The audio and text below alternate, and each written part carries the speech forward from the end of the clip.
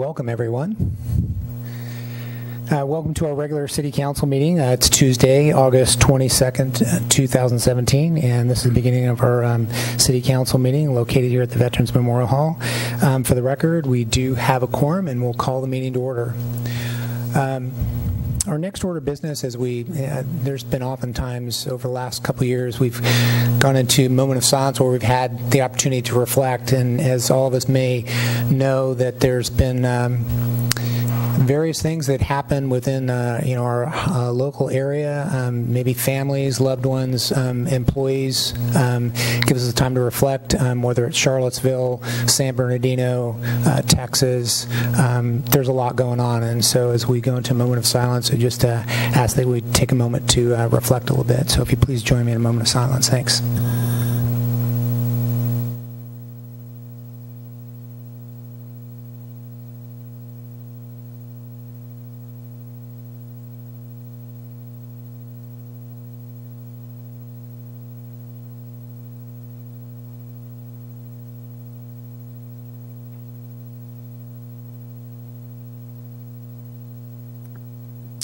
Thank you.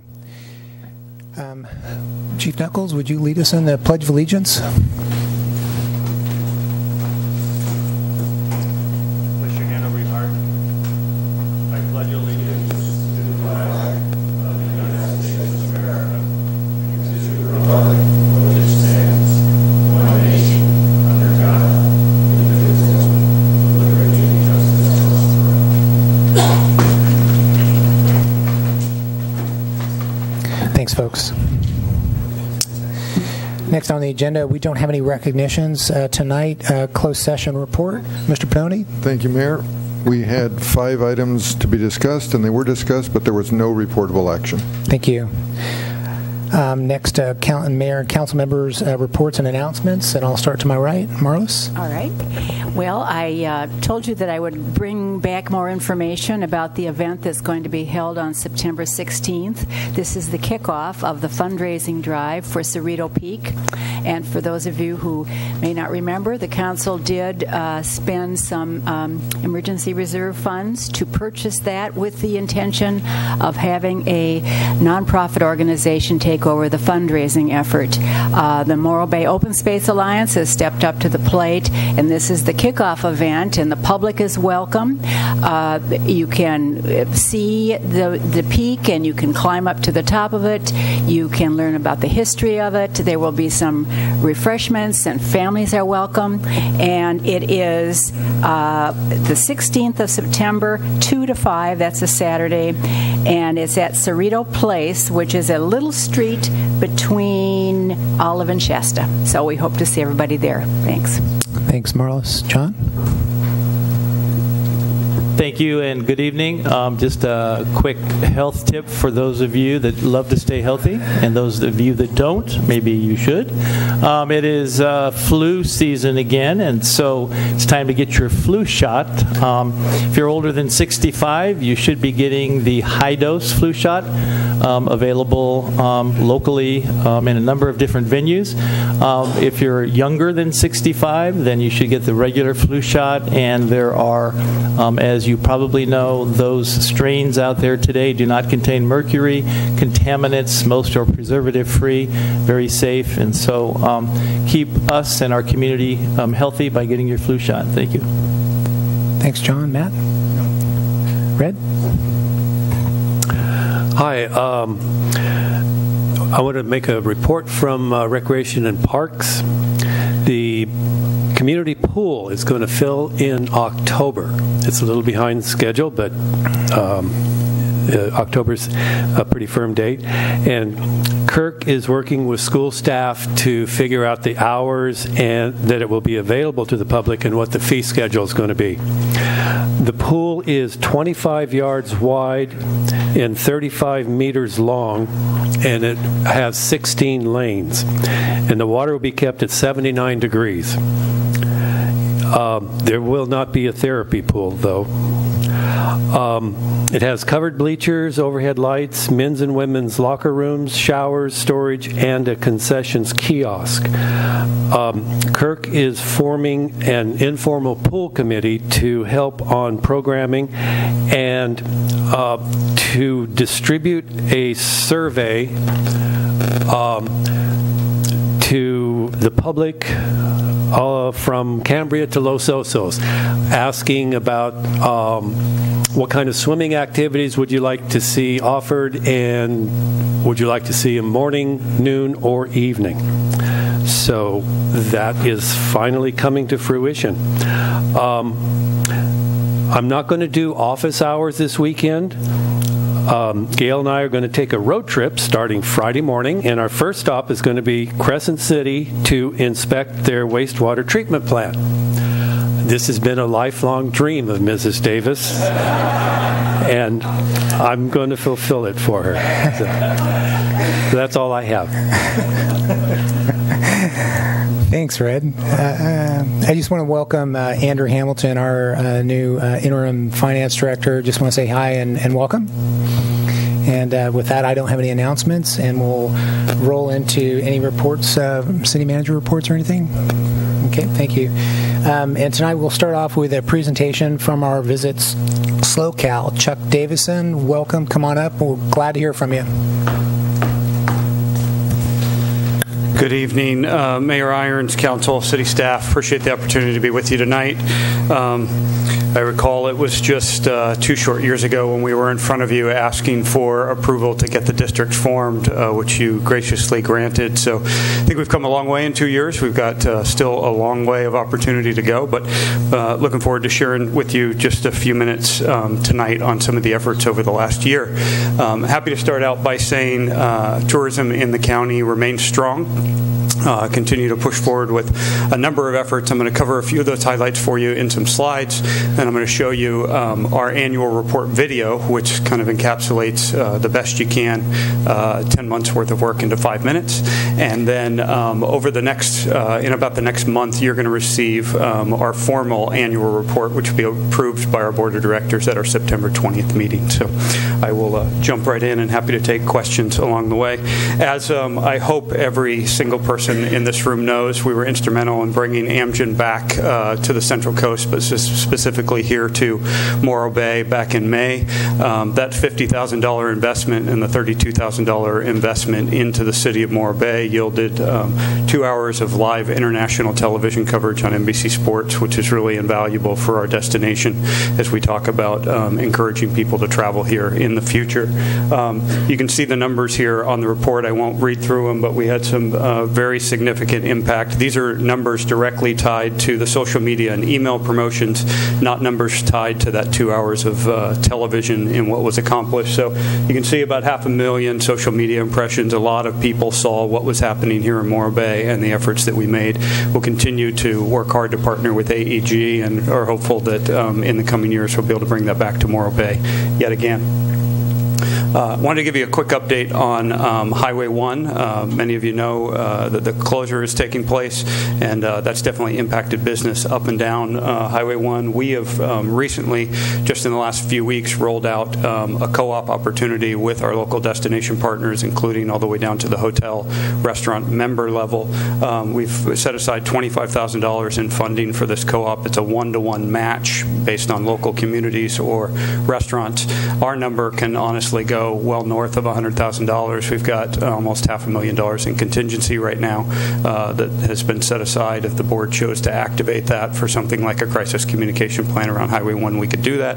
It's a great opportunity for you as a local destination and your local partners to participate in getting your message out there. That co-op is we will, for every dollar they put in, we will put in an additional dollar up to $2,000 per partner, and it's their message that's sold, not ours. So we're championing the message of the local communities and or their business to help drive business down on Highway 1. With that, I want to give you an update more specifically related to the Mud Creek closure. Over the last 2 weeks, I've met with Senator Monning along with Assemblyman Cunningham last week to talk about their ability to help us might I say, gently encourage Caltrans on moving this process forward a little bit quicker.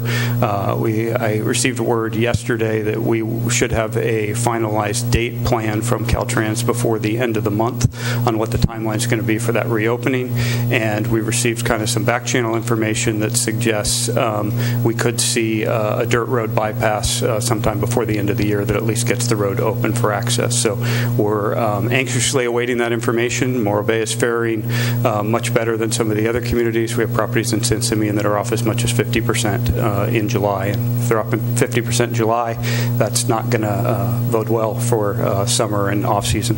Our Director of Travel Trade and our membership sales manager have been out into your community continuously over the last 4 months, but have visited with all your properties in the last 30 days.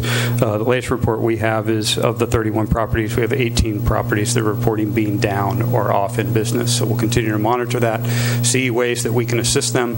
One of the keys that we are seeing in those properties that are down is they are the properties that have the least amount of customer service. And so, as we see them build the customer service model and have more dependence on themselves and being able to establish long-term relationships, they seem to be succeeding more. So we're also trying to put educational components in place to help them with those customer service mechanisms as well. So strategic imperatives, I want to talk to you a little bit about our conference center feasibility study. You should have all received this study when we released it a few weeks ago, but just a couple quick highlights that our board made this a strategic initiative. We have a gap in large facility conference space here in the county. The numbers definitely proved out in this plan.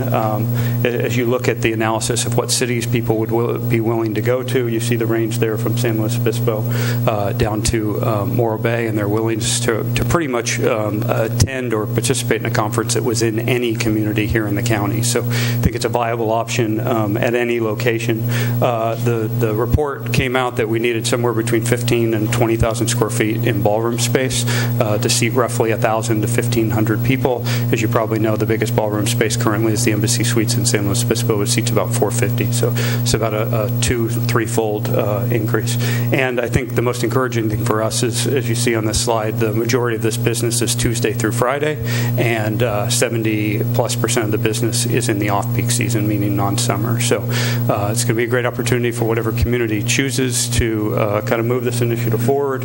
We're there to help sell that space if and when the event gets built. Quick update on airlines. I hope everybody's familiar with, we now have new direct service to Seattle on Alaska Airlines, including the Wines Fly Free program, which was a big win for us for people visiting here to take a case of wine with them home for free without being charged a baggage fee. Continue to pace at 85% bookings on a daily basis on that flight, so much so that we had a headquarters meeting with Alaska at the beginning of August to already talk about a new destination and possibly an additional flight to Seattle. So we'll keep you posted on that as more of that information develops. Everybody should also be aware that we added a 4th daily flight to San Francisco, which is the late evening flight, which is extremely helpful for those trying to get back home to our destination. Along with that, we now have direct service to Denver, which, if you haven't been on, is really a trip saver for people looking to go to the East Coast. And also, in our recent marketing campaign, Denver was the #1 pickup market. So we really believe that consumer who's looking for outdoor adventure, that type of space, is a natural fit here for us in our county. Next steps, we continue to work with American Airlines on direct service to Dallas. So that's the next big piece that we're pushing, is how much farther east can we get. That would likely require an MRG, or a minimum revenue guarantee, which our board has already set aside $100,000 to help initial fund, but we would be looking to local communities, business leaders, tourism partners to help facilitate the balance of that. So more to come on that as we move a little farther through the process. With that said, I'm going to take a minute and show you this urine video, and I'm happy to take any questions that you might have.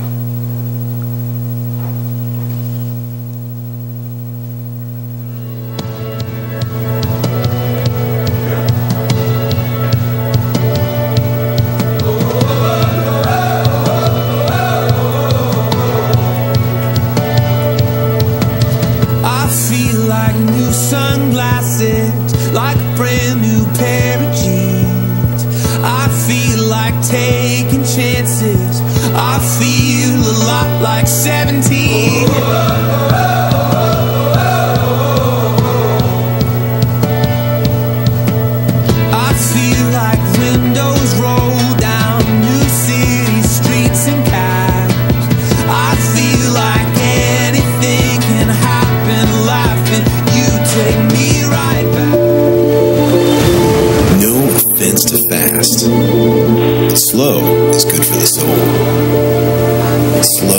will set you free. Don't even care if anyone sees me dancing like I can fly, and don't even think of touching the ground like a heartbeat. Here in SlowCal, slow is not falling behind. It's the freedom to catch up with the things that matter most to you. Soon enough, you'll discover that SlowCal is just your speed. Never thought I'd feel like this, like when I close my eyes and don't even care if anyone sees me dancing like I can fly, and don't even think of touching the ground like a heartbeat skip, like an open page, like a one-way trick on an aeroplane. It's the way that I feel when I'm with you. Brand new.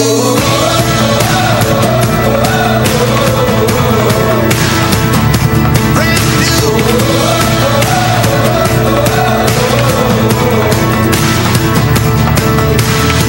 I feel like a young John Cusack, like making big mistakes. I feel like for the first time in a long time I am not afraid. I feel like a kid. Never thought it'd feel like this, like when I close my eyes, don't even care if anyone sees me dancing like I can fly, and don't even think of touching the ground like a heartbeat skip, like The ability for us to be able to bring Alaska into the market, a big win for us locally, a big win for our tourism economy, a big win for the locals who live here. Just a really exciting time.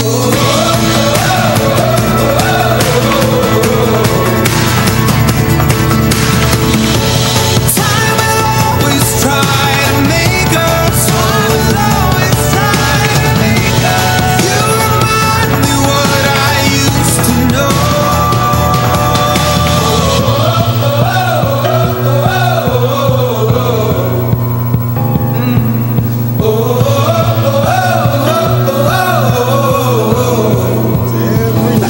Still think California's a living the dream? And don't even care if anyone sees me dancing like I can fly, and don't even think of touching the ground. Pismo Beach is proud to again host the Amgen Tour of California. While Morro Bay is only 25 miles from Pismo Beach, riders will depart on a 116-mile route. When the racers come into Morro Bay, they're going to turn left and come down onto the Embarcadero. Fast can wait. Slow will set you free. Because here in SlowCal, slow is not falling behind. It's the freedom to catch up with the things that matter most to you. Soon enough, you'll discover that SlowCal is just your speed. Like when I close my eyes and don't even care if anyone sees me dancing like I can fly, and don't even think. We brought with us 12 wineries, 2 distilleries, a brewery, 2 restaurants. It's a great opportunity for us to create brand awareness for who we are and encourage people to travel to our destination. Feel when I'm with you. Brand new.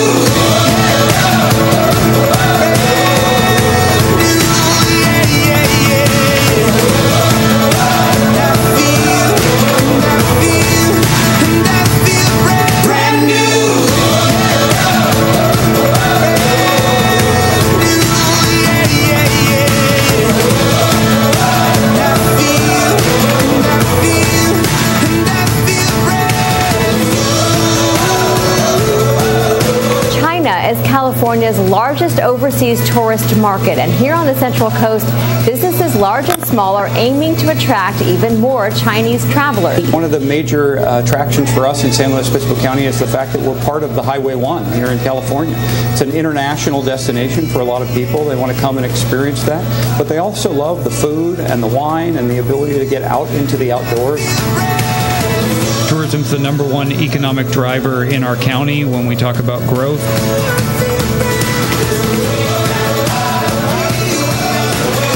Why tourism matters? It's a $1.5 billion industry that's employing about 18,000 people a year. And so we get to experience all the wonderful assets that exist because of tourists, and we're happy to be here.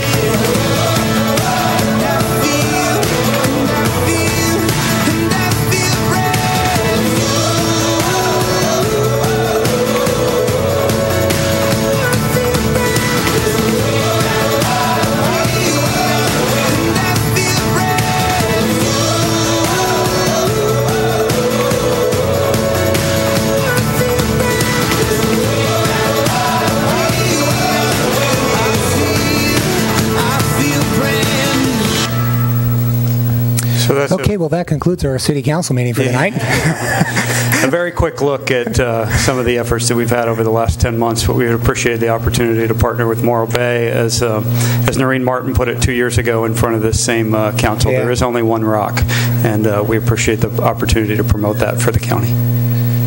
Chuck, thanks for all that. Thanks for the presentation. As a partner in the county for promoting our county, it's pretty impressive. So any questions or any comments from council? Red? Yeah, Chuck, we have proven demand for a conference center. So it seems as if the logical next step would be to fill that demand and to recruit a developer. I assume that's what we would do. Are we taking steps to do that? Yeah, so we've actively pushed out that feasibility plan to all of the local municipalities. It's really, we don't own land or brick and mortar space, and we've made it clear from the beginning, our board has, we don't have any intention of building, running, or managing a conference facility, but we do believe that we would be the catalyst to sell that space. And so we have asked for the opportunity to partner with whatever communities are interested in pursuing that effort in not only helping them create the roadmap to get there, but also engaging development resources and grant opportunities and things like that to help facilitate it. So there are 2 communities that are having that conversation kind of a little more actively, but it'll remain to be seen kind of what happens with that. Okay, so you're looking for it to be community-driven rather than a nationwide hunt for. Yeah, and we could go out and find a developer, but if some communities are quite frankly more open to a pro-growth model than others are, and so it doesn't make sense really for our board determined it didn't make sense for us to lead that effort, but instead to run a parallel path and be a supporting partner in helping achieve that. And thank you for being in our annual report video. And great. And I wasn't ignoring you while you're doing your presentation. I was actually looking up the Pfeiffer Bridge on US 1. You can YouTube that, and it can show Caltrans the progress that's being made up. And they expect that portion of Highway 1 to be open soon. And the Alaska Airlines trip was actually pretty good. So thanks for your work on that. And with that, thanks very much, Chuck. Thank you. Appreciate it. Thank you. All right, folks, next on our agenda, we have a public comment period for items not on the agenda, and we do start it off with our business spot. We're going to welcome Annie Clapp and the Chablis Cruises. If you want to come up and start us off for public comment, that'd be great. Thank you. Thank you, City Council, Mayor, and staff. My name is Annie, and I'm one of the owners of Chablis Cruises and also the Morro Bay Coffee Company. We are a family-run business. My sister, my mom, and myself run Chablis Cruises. My husband is the chef. We do private charters. We also do a weekly champagne brunch. We do a weekly, so the champagne brunch is on Saturday, and we do a Sunday chowder cruise weekly. We do lots of private charters. We do birthday parties and family parties, corporate events. And the reason we have the coffee shop is so we can do the cooking at the coffee shop. And so my husband runs that. We do fair trade organic coffee, and he bakes everything from scratch. So he's, at the coffee shop, and 8 o'clock at night making the doughs for the next morning, which is really exciting. Plus, he's also making the meals for the cruises that we do hold on Chablis. Chablis Cruises, we're in our 10th year of business, and we're very thankful to be in business 10 years. And we think it's kind of neat. There's been a party boat in Morro Bay since the 20s, and so we think that's neat to continue that on. We are a catalyst for tourism in Morro Bay. We have people that come to Morro Bay and have a party on our boat, but they're going to stay all weekend and purchase, several different meals, go shopping, put gas in their car, and then also stay, at hotels 1 or 2 nights. And so we think that our business is a really viable part of that tourism that we're seeking right now. We hope to be, in business many more years to come, and we want to thank you so much for your support. Annie, thank you. So with public comment being open, first up is Tom Rost and then Kerrigan Mahan.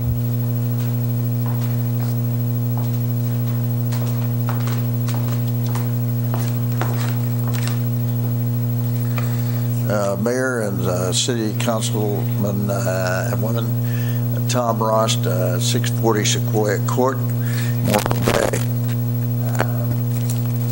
I noticed that in March 12th, 2017, you sent to Cayucas a memorandum of understanding to be Cayucas to be the customer of Morro Bay.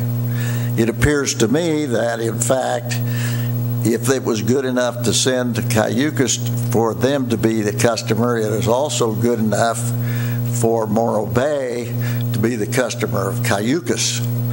So I have redrafted Morro Bay Memorandum of Understanding draft and just turning around the words. And I will submit that to you and to your city attorney and clerk. What does it do?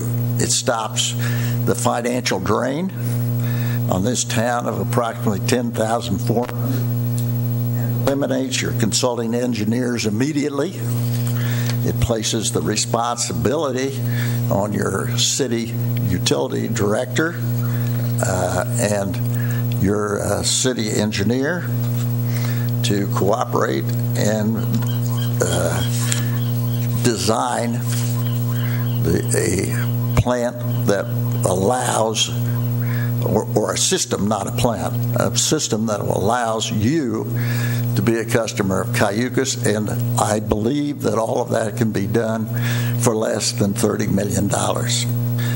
That's certainly different than the $166,900,000 that you have had proposals from your experts.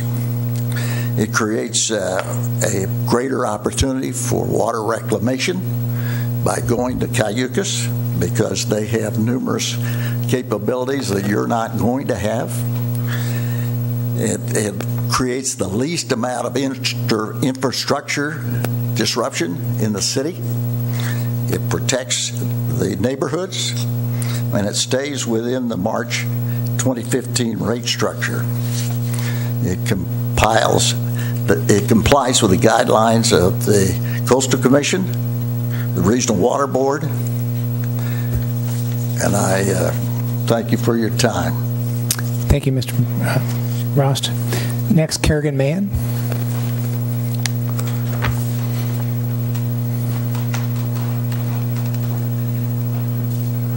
Good evening, City Council, Mayor Irons, staff. I'm really here tonight to thank Tom for sharing this submittal that I read in depth yesterday. I feel like every time I come down here, I'm attacking, and I don't want to be contentious, but I have to continue hammering and addressing the astronomical amounts of money that are being spent. I think it's time to clean house. I think it's time to say goodbye to certain consultants who have refrained from certain words, who have cost this city $10 million, $12 million, $9 million, whatever the silly figure is. I would like to know what would be conceivably involved. I don't know how this works, but you all voted 4-1 on a $711,000 bill for a Water One report. And I really feel very strongly that we have engineers here locally, retired engineers, that can step in and do this job happily for a third of the price. And I don't know why. I'm trying to get to the bottom of why and how we continue to spend this kind of money. Why do we continue hiring these 5-star outside consultants? I'm trying to find what motive, and I find it criminal, and I say that not literally, I hope, but I think it's time for some possible investigating as to what's going on. Again, I say to you, I can't imagine that you allowed or even vaguely considered a $167 million sewer plant. It's completely insane. And we all know it's going to have horror. Well, I think we're past that. I don't think that's anything we have to further discuss, I would hope. I think the Cayucas is a tremendous route, and I hope you read very carefully, and I hope we can get past personalities and do something that makes sense. I felt very uncomfortable 2 weeks ago exposing the amount of money that we're spending on our city attorney. Again, I know most cities, the smallest towns, do this way of billing as opposed to being on salary. But this billing has doubled itself every year in the last 4 years, and we're going to be at $1 million in 2017. I'd like to know what we're getting for $1 million from the city attorney. Anyway, thank you. I'm out of time. Thanks, Kerrigan. John Silver. I might not have pronounced that right. I'm sorry. Seiler. Okay, thank you. And then Tina Metzger. Good evening. My name is John Seiler. I'm an unemployed high school teacher here in Morro Bay. I just want to say we judge ourselves by our intentions. We tend to judge other people by their actions or the results. Now, since our intentions are usually good, we usually feel that, well, we're on the right. Just good intentions alone aren't enough. Recently, like I mentioned, I have been a high school teacher. We had something called No Child Left Behind. It had bipartisan support. Both Senator Kennedy and President Bush were for it. Their intentions were very good, but it was a complete disaster. So all I'm kind of saying is that don't question people's intentions. I think they're good, but we do want good results. And I'm out of time. Thank you. Tina Metzger. And then Hostetler. Sorry if I didn't pronounce that right. Callie Hostetler. Good evening, Mayor, members of the council. Tina Metzger, Morro Bay. With all the efforts and money, hopes, dreams of local businesses and our tourist industry, I have to continue to question the wisdom of the council pushing for a 250-acre site for a sewage treatment plant on the gateway to Morro Bay. Why do you continue to push this? That's my question. Thank you. Thank you. Callie Hostetler.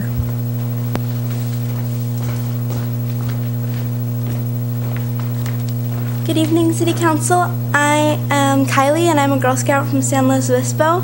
I'm here to talk about reclassifying e-cigarettes as cigarettes in this area.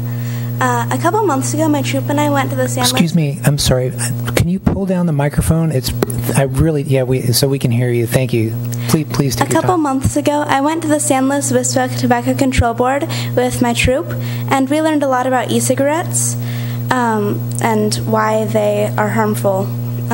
Firstly, according to the California Healthy Kids Survey, which asked kids if they had smoked in the past 30 days, 11% of 7th graders smoke in all. 3% of them smoke conventional cigarettes, while 8% of them smoke electronic. I don't think that's good, even if you don't think that electronic cigarettes are harmful. And also, in 9th grade, 20% of them smoke. That's a fifth, double the 7th graders in just 2 years. It gets worse in 11th grade because 25% of 11th graders smoke. I don't think that's acceptable. That's more than a fourth.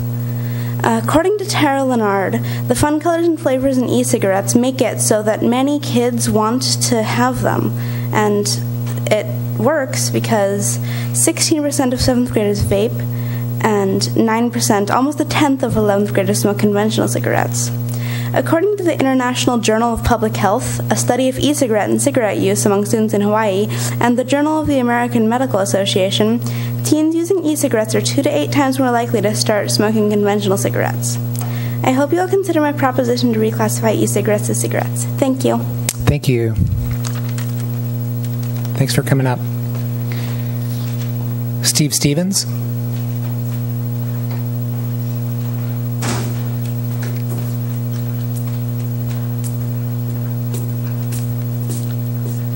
Hi, Steve Stevens, Morro Bay resident.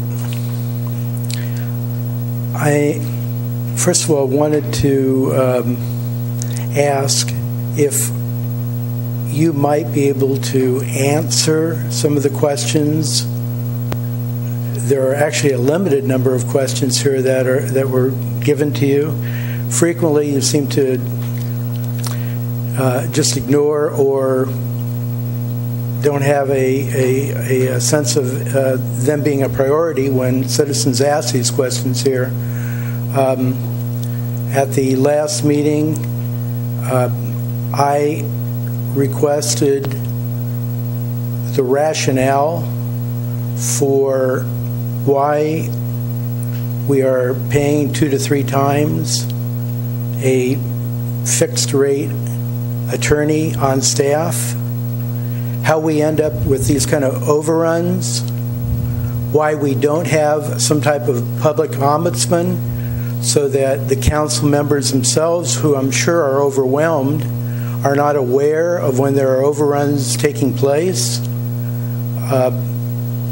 I'm appreciative of all the time and effort that is involved here, and as the previous speaker said, I'm sure your intentions are good, but there's a public benefit to you knowing the amount of money that is going out. And so it's kind of shocking to me that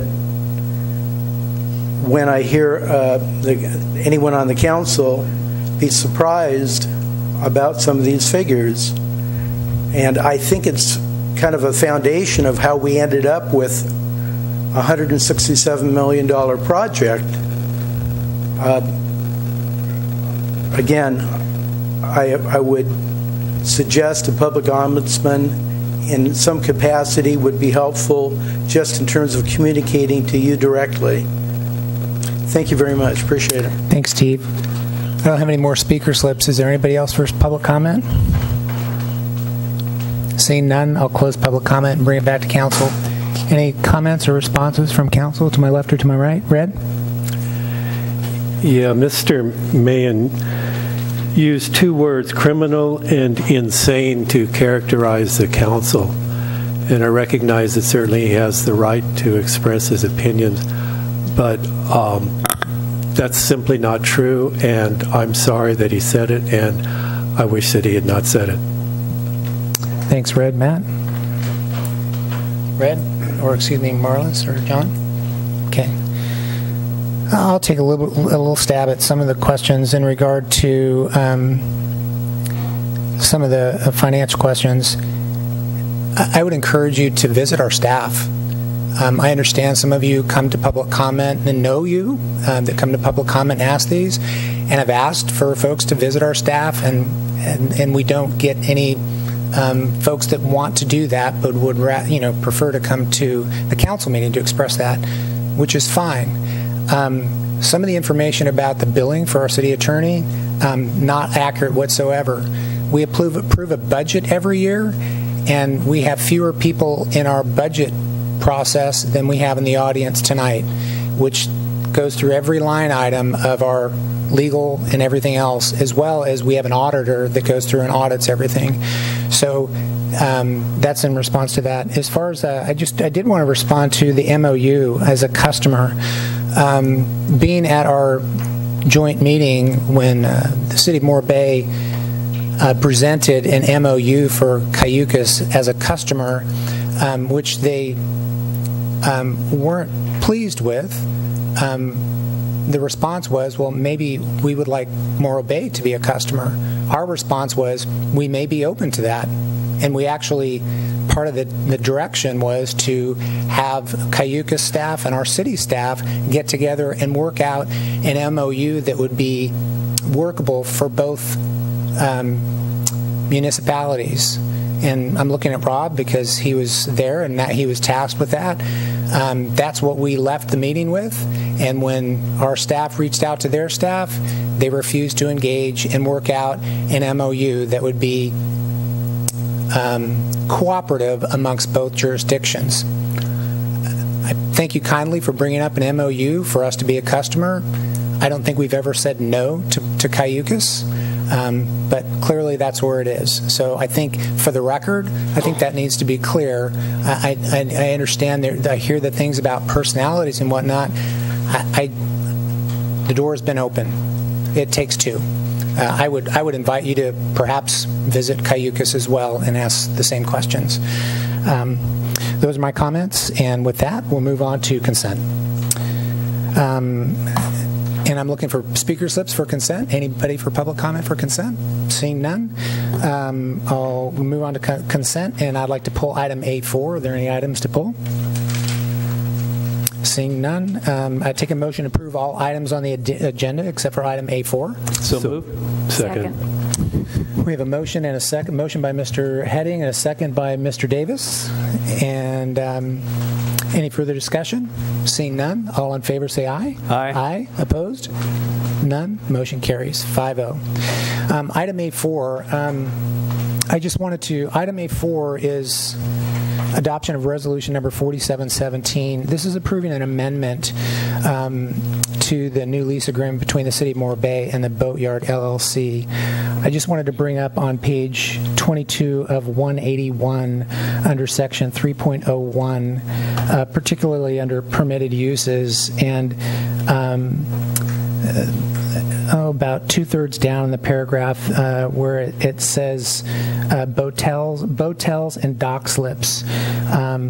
Specifically, this is in part of the contract. I was just pulling this item to discuss and request council to consider striking that. I think at the time of the initial agreement for this, we had not heard another item that came before council that had a concept that discussed botels, to which we had input from the community and the Harbor Advisory Board, and we don't have a policy that supports botels. So I would just ask council to consider my request to strike botels and dock slips as part of this agreement. And unless there's any other discussion, that's my point on the contract. And unless there's no discussion, I would just take a motion to approve as amended. I move we approve item A4 as amended by removing botels and box slips from the boat slips from the contract. Dock slips. Botels and dock slips. Yes, thank you. Okay. Second. All right, we have a motion by Ms. McPherson, second by Mr. Heading. Any further discussion?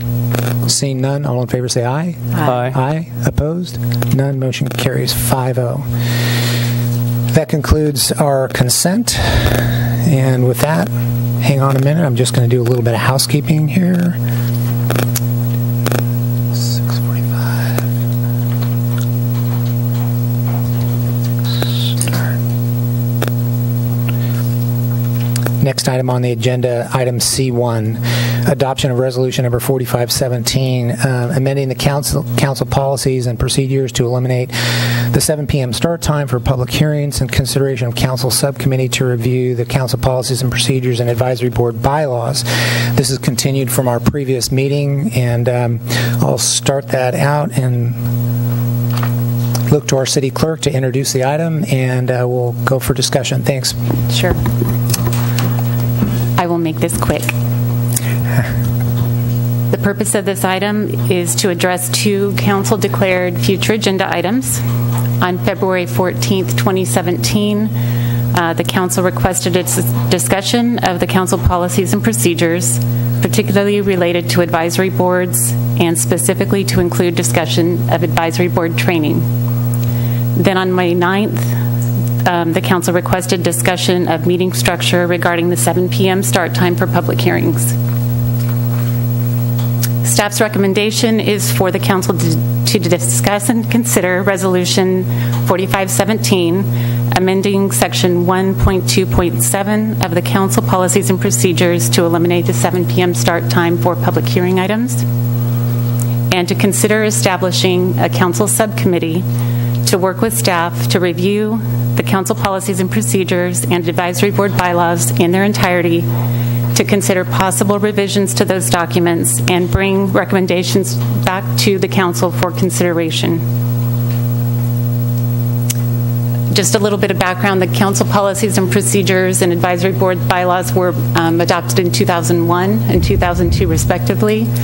They have been updated several times but have never been reviewed in their entirety. Based on a brief review, the mayor and I conducted several areas were identified for potential updates, and we agreed that a more thorough review and development of draft language is warranted. If the council desires, Resolution 4517 addresses the issue of eliminating the 7 p.m. start time for public hearings, and you may consider and discuss whether you'd like to establish a subcommittee to do the complete review.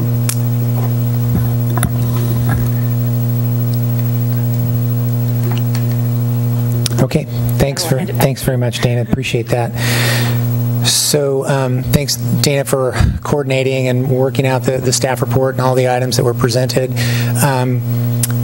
As far as getting started for discussion on this, I'm looking for public comment slips on this item. I don't have any public comments slips for this. Does anybody like to speak to this? Seeing none, are there any further questions? Are there any questions from council on this, or do you want to go into discussion? Matt, go ahead. Dana, in terms of the start time at 7 p.m. that we have now, do we have any sort of, besides precedent of when this was passed, what'd you say, 2000, 2001, is there any sort of criteria for precedent saying that the meeting should start at whatever time? The staff report that established that criteria wasn't available, so I don't know what the history is on that item. And so in usual or due course, do municipalities, they just, it's up to each municipality to set these meetings, so there's no necessary standard? In reviewing other local cities, I did not find that requirement. Got it. And so any sort of criteria that a council it comes up, it's either coming from the public and, or, okay, got it. It's internally driven. Okay, thank you. Thanks, Matt. Marlos? Okay, John?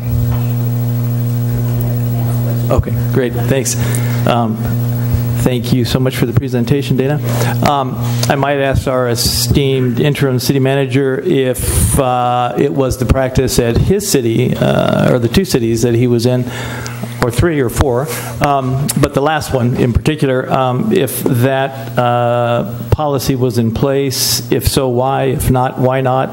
And your opinion about a 7 o'clock start time and the rationale for that. I'm happy to say Morro Bay is my 7th city I've served in, and this is the only city I know that has a specific time for public hearings to occur. Normally by resolution the council establishes the time of a public meeting to start, but not when certain sections of the public hearing or what have you are discussed. And I also asked our city attorney if he knew of a city that had a requirement like this, and I don't want to answer for you, Joe, but I think his answer was no. There's no to say he knows about Morro Bay that has a requirement the public hearings start after 7 p.m. And I believe it's my understanding, at least from one historian that sent an email, that the original policy was established to make a time certain available for members that wanted to participate in that public hearing to be available and to know when the hearing started so that they could plan on being at the meeting. Is that correct from a historical standpoint? Head nod, yes? Yeah. That seems reasonable, yes. Thank you. No other? Okay. I'm not going to get, I don't have any other questions, but ready to get into a discussion. Since we don't have any public speaker slips, then I'll lead off into some discussion and ask for some feedback on this. As far as the 7 o'clock start time, thanks for the feedback on that. I'm sitting on the SLOCOG board, and I am familiar with the email correspondence that we received on behalf of the kind of the history and the start time at 7 o'clock. But great to measure ourselves with other municipalities and other cities on that. And I know on the SLOCOG board we have public hearing as well. So for the listening audience, the SLOCOG, San Luis Obispo Council of Governments, a county transportation board, which I sit, and other council members sit on different county boards as well. But public hearing items aren't necessarily set at a time. As an example, with SLOCOG, the meeting starts regularly at 8:30 in the morning. If there's a public hearing, it's just expected that the person shows up at the beginning at 8:30, and then when the public hearing starts, they're ready for that. So I know we've kind of bounced around on this, and it's for some people, they didn't even know there was a 7 o'clock start time.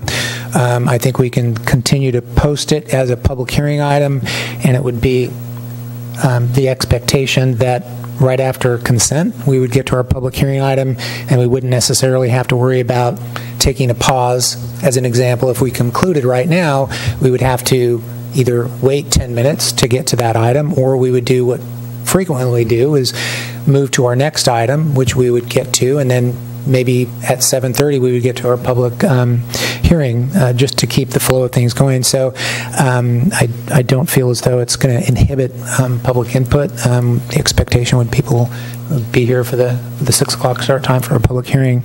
Those are my comments on that. And then I did want to get into, I'll just cover a couple items and then open up for discussion. The resolution number 7015, which is which was a resolution that was passed, and it's actually in the Vets Hall on the back door. This is a resolution of the City Council of the City of Morro Bay pledging to follow best practices and civility and civil discourse in all of its meetings. This was adopted in 2015. I would just ask that we, following discussion, when we bring back these council policies and procedures for any changes, that we bring back this resolution and reaffirm it by a new adoption. And I say that because this was approved and adopted by a previous council, and it was actually approved on a 3-2 vote, 2 being absent. And I think it would be relevant for a new council to reaffirm this, and to actually have all 5 council members have the ability to affirm this with a 5-0 support. So that would be one of my requests as we move forward in reviewing some of the policies and procedures, which is, I think, a great base for us to have as part of our guidelines for our policies and procedures. And then also would support the subcommittee and looking for members that would want to volunteer for that. And those are my discussion items. And unless we wanted to get into any other discussion items that have been recommended in the staff report, I'll stop there and I'll look to my left. Red, if you wouldn't mind starting us off in your discussion. Thanks. I'm just going to say that I agree with what's been said before, and I support reviewing the policies and procedures and the bylaws, and I would like to adopt the resolution to dispense with a time certain for the beginning of the public hearings, And I do like your idea about civility. I'm in favor of civility. Thank you. All right. Okay, Matt. I too, I think in terms of the recommendation and the subcommittee, the one item that I am a little bit leery or concept that I'm leery or careful about is that there are sometimes that, I mean, it's kind of a give and take. We have folks that can't necessarily make the start time always, but they can't necessarily stay for the meeting that's late on the agenda. So there's a natural tension to have things move along at a timely pace and also at a decent time. I wonder, in terms of if we do away with the 7 o'clock mandate for this, should we put into some sort of consideration that, and I don't know how we would do this, we would say in the future, some items we could declare a later start time if there was public need for that. I don't know. Maybe I'm just thinking that we have, and I've heard over a number of years people say this. We like this consistent start time. Some people do say it's too late. Some people say it goes. But however, that consistency, knowing with our residents, knowing that they can come at a particular time and hear things, that's trustworthy, consistent. So I understand what you're saying, Red and Jamie, your points of that you're making. And I like the resolution in terms of the subcommittee also, but I'm also very careful about that start time. Thank you. Thank you, Matt. John? Thank you. I agree with Council Member Makoweski, and I just historically thinking back to the meetings that we've had where we've had 7 o'clock mandated start times. It seems to me a majority of the times we have gotten to the item sooner or because of finishing other agenda items up or consent calendar items, and had to wait an inordinate amount of time. Thusly, we've started other agenda items ahead of that, which actually pushed the 7 o'clock start time to a later time because of the fact that we were in the middle of another agenda item. But I do think it important to try to prioritize that from an agenda setting standpoint. And the policy has been that the mayor and the city manager, and now the mayor pro tem is with that group in setting the agenda for the city council, that we could do it by addressing the policies and procedures and making that a priority item through policy as an agenda item that would be set not by time but priority up front. And so my suggestion would be that or I would support, I say, eliminating the 7 p.m. start time, but looking at establishing a policy within the policy review to move that time routinely to one of the first, if not the first, agenda item after consent. So, and I would support the subcommittee as well. Marlis? Yes. Well, I also agree that I don't think we need to have a 7 o'clock start time. And it was my understanding that we do have a pretty established agenda, and that the public hearing always comes, it's the first item after consent. So I think the public should be quite aware of exactly how we're proceeding with the meeting and can judge accordingly when they need to be here.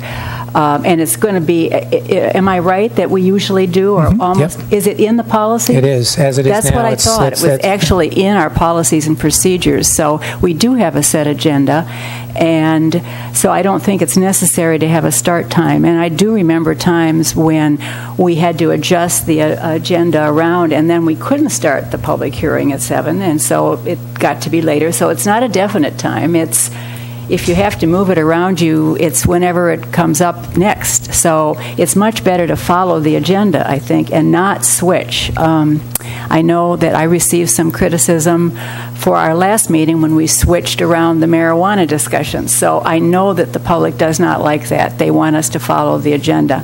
So I would absolutely agree and support changing the policies to so we do not have a definite start time for the public hearings. I was the one that have been very concerned about advisory board training, and have kind of pushed it because I did serve on 2 advisory boards, and I know that you come into that position without a very good understanding of your role, your responsibilities, and even though there is some Brown Act training, I know that we would like to have our advisory boards kind of follow the procedure that the council follows. And I had the question of, do the advisory boards know about our rules of civility, which they're also supposed to follow? So I see a lot of areas where I think we could have training, and I think we could also look at our agenda to see how we might be able to tighten things up. I don't like going past 11, so if there's any way that we could streamline, so I'm happy to look at the policies, and I would volunteer to be on the subcommittee. Okay, great. I just passed out copies to council, and I have one for our city clerk as well. This is just information, and there's some in the back. Thank you, Dana. This is, I brought this up at our mayor's meeting, was asking different cities on what they do for advisory board training, and Pismo Beach was kind enough to send training outline that they have for their advisory board. So that's a start, I think, for a potential subcommittee. If that's where we want to go, we can start with this and maybe have those discussions. So there are other avenues and things available for us to work with on training, which I would support. And I think when we first started this agenda item, we talked specifically about the 7 o'clock start time and then also training. And so I'll just comment on the 7 o'clock start time in that, for the most part, we're pretty darn close to the 7 o'clock start time. We're, I would say, within 10 minutes of that 7 o'clock start time. On rare occasion, do we get it at 6:30? Like I said, from my experience, most people in the audience don't know that there's a 7 o'clock start time, and I think the order of business, if it's laid out there, I think we should just. That order of business says, it's in there that's what the item is first on the agenda, public hearing, and we can follow that. So that'll guide us there. I think, most, the feedback we get from community members that are looking to provide input, I think council's been pretty open to being able to make adjustments. But, there are public hearing items where we have, folks that will be, perhaps waiting to speak for that too. I think no different than SlowCog or other cities. The meeting starts at 6 o'clock, and the order of business is so on, and the expectation is if we're going to have a public hearing, it'll be the first item on the agenda, and they would be here at 6 o'clock ready. It's a normal course of business, as we've heard from our city manager and city attorney on what the course of business is, and as well as what happens at other cities. So I would support the resolution to adopt to eliminate the 7 o'clock start time, and then also support the subcommittee. I didn't hear anybody particularly volunteer for the subcommittee, Marlis, or anybody else. Since nobody else did, I would volunteer for that, since I was one of the agendizers of this. And unless there's any other discussion, we particularly about on page 28 of 181, where there's a list of 12 items to consider, and certainly the subcommittee can move forward by considering what's listed in our staff report, unless there's any other discussion. I think it's a worthwhile discussion as far as the length of the meetings and the end time. I know we have those discussions quite a bit. I think, following setting the agenda, we have those discussions as well, trying to figure out what's the presentation time. Dana had a very brief presentation, and as part of that as well, sometimes our presentations, depending on the topic. Obviously, we had a presentation for SlowCal, probably a little bit over the 10-minute mark, but as we get into that, if there's feedback from council and want to have those discussions, certainly open for that as well. Ready to make a motion? Did we already ask her? We did. Yeah. Yeah. So I would move that council adopt resolution number 45-17, amending section, forgot to slow down, 1.27 of the council policies and procedures to eliminate the 7 p.m. start time requirement for public hearings, period.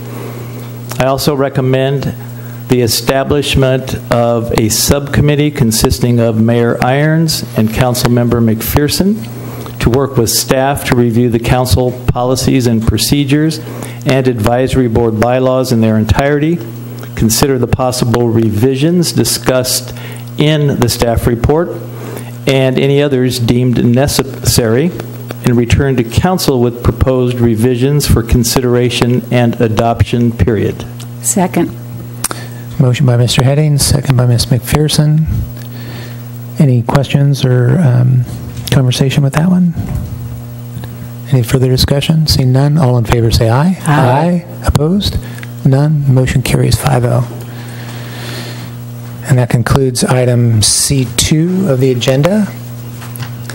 And next order of business on the agenda is item C2, consideration of approval of conditional consent of landowner pertaining to the request for proposals award on lease site 87-88 and 8788W, which is located at 833 Embarcadero.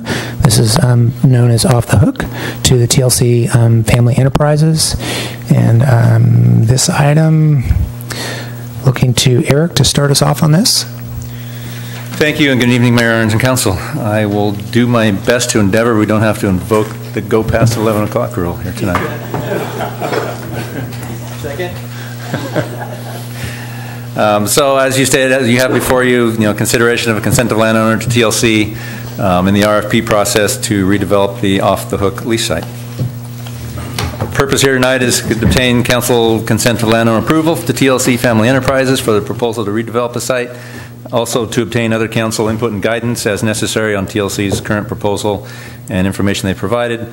And thirdly, obtain council guidance regarding management of the lease site after the current lease expires at the end of March next year.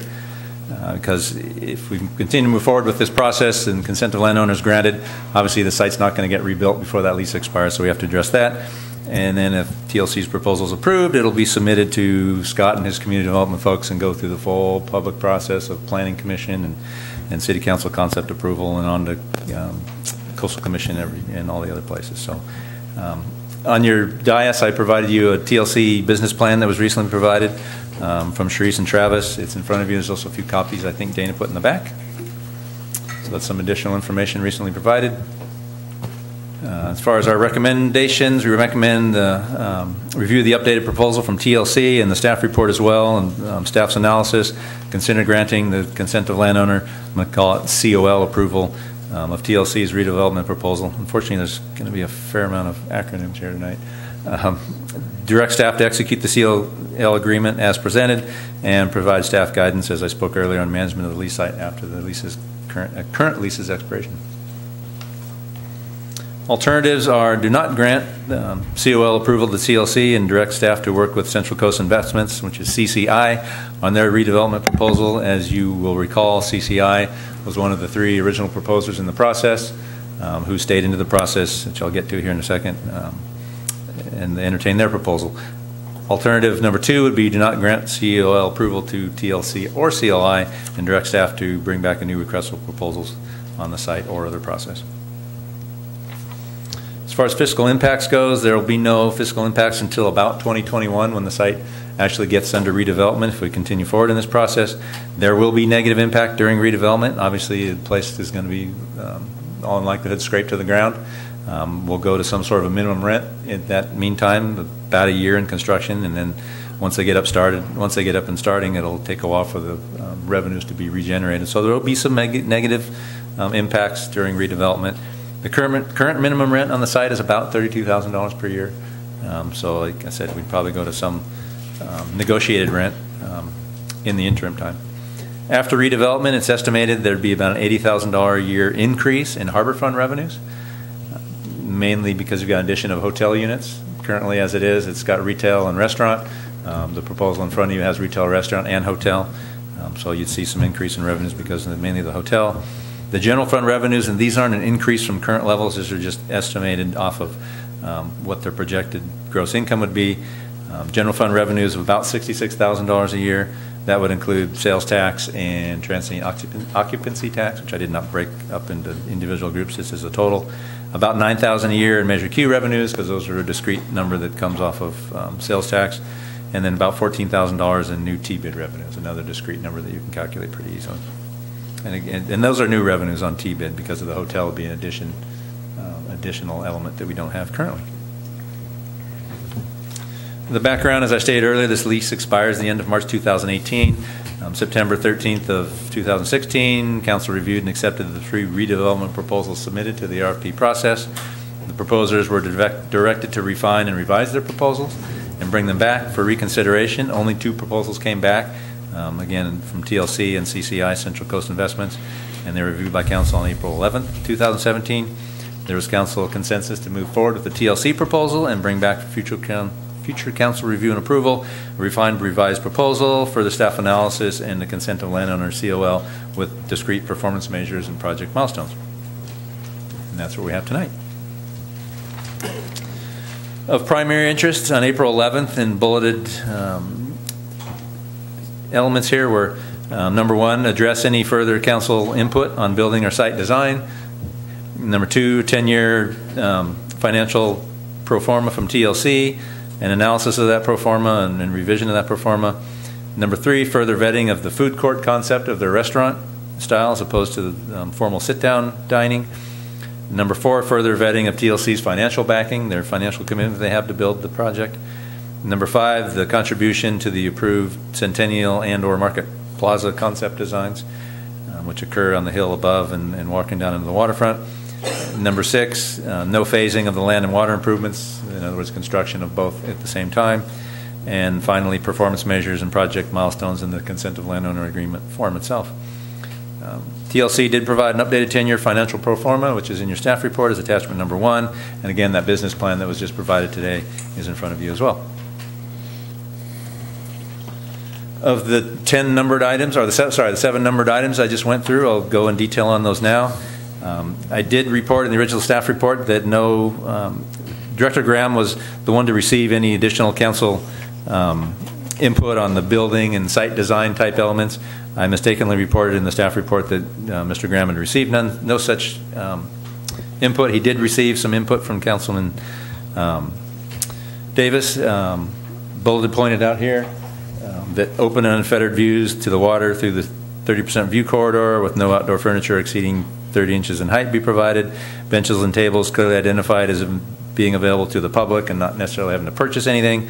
Attractive landscaping to the maximum extent possible, and parking spaces across the street, much like we recently did for Rose's Landing, to make available for hotel guests between 6 p.m. and 10 a.m. These things I would add that would be pretty much a given that they're going to be required in the waterfront master plan. That's what's been included in all recent developments. So those would get included into that process should it go forward. On to the 10-year pro forma analysis. Staff looked at TLC's revenue and expense projection data against market data, industry standards, benchmarks. While there's always going to be some outliers and some lack of detail, in some their projections do appear sound. I did, in my math, I got a little bit off of my math in there. TLC's in the first chart there in your staff report on page 121 of the council item.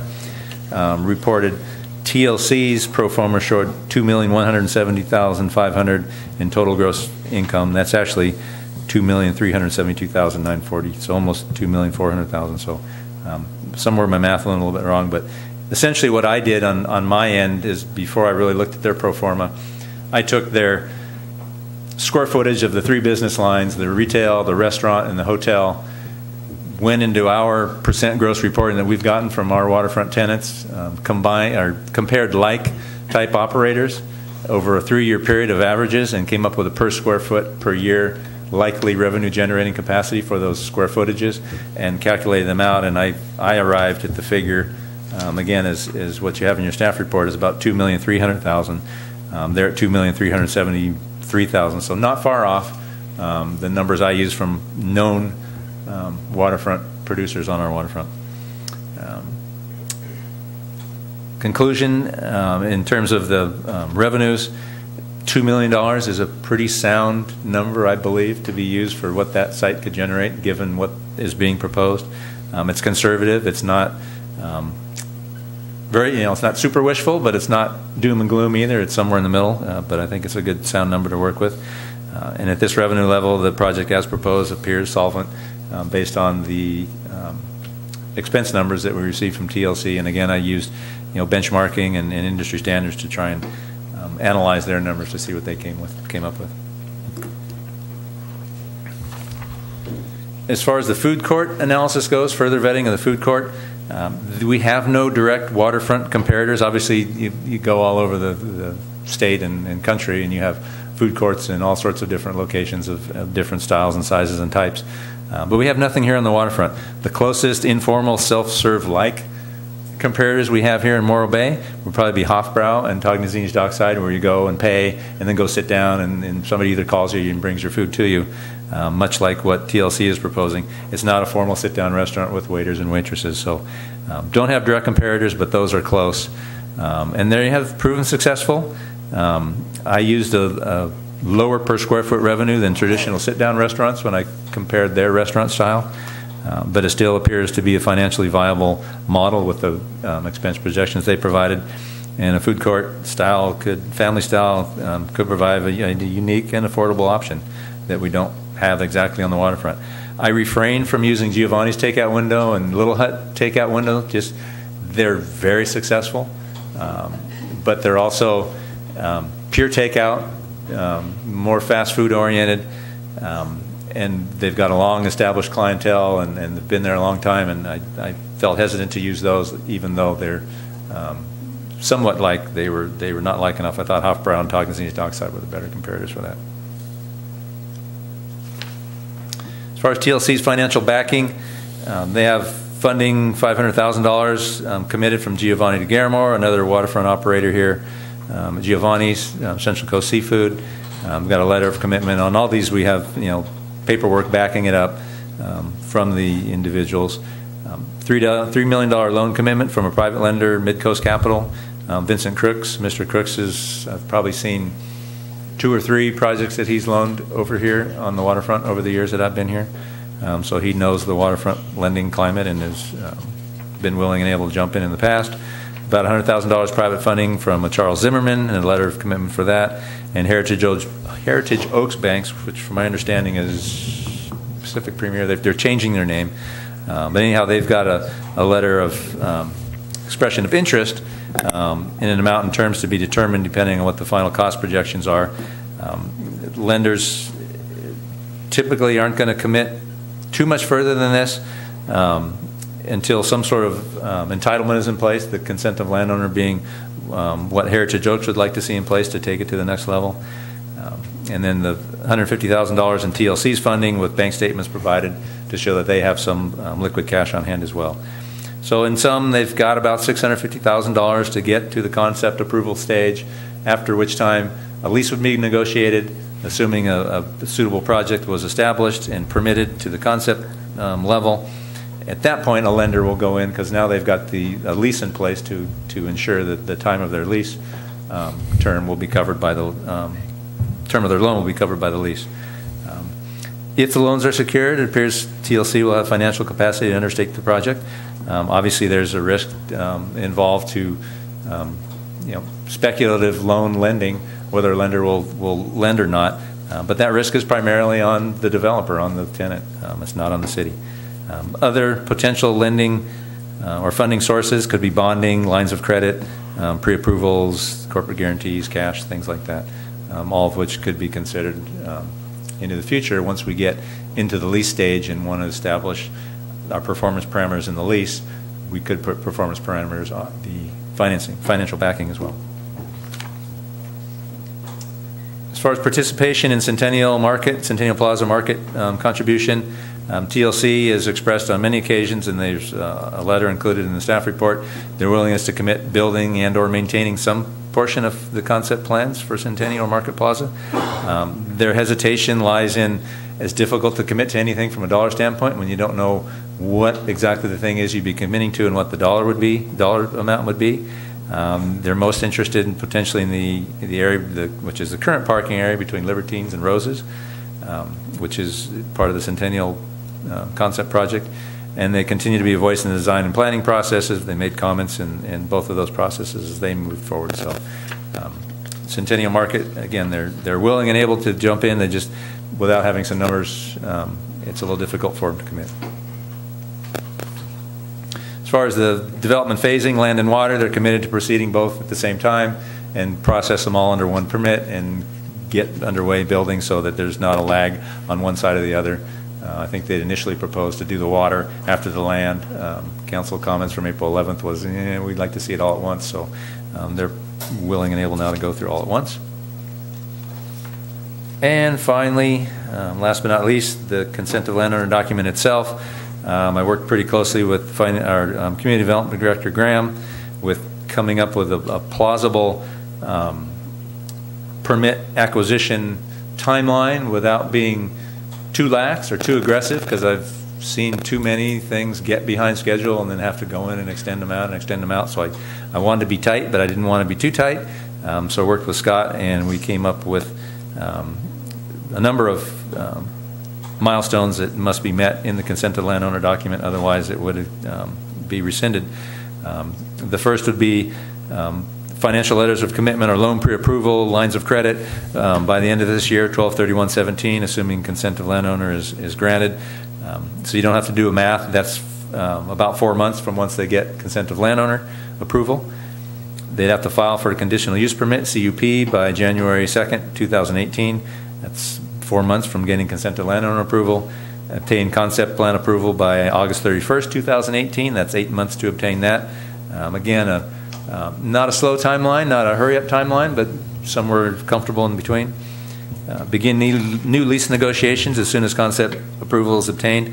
We can, as a matter of course, enter into a new lease until the CEQA analysis has been done, which is typically done at concept approval. So once that analysis is done, we would, of course, be speaking with the tenant beforehand and working up to a lease so that we're not starting from ground zero once concept approval is approved, or concept plans are approved, but we have a little bit of a head start, so that would be our intent there. And then a requirement to secure financing no later than 120 days after the new lease's effectiveness. And file for coastal development permit and other required permits. There's going to be Army Corps, there's going to be regional water, there will be others. They'd have to file for those permits by October 31st, 2018, which is 2 months from receiving concept approval. And obtain coastal development and other permits by April 30th, 2019. That's 6 months to obtain those permits. File for precise plan approval by the end of July of 2019. That's 3 months from from coastal development permit approval.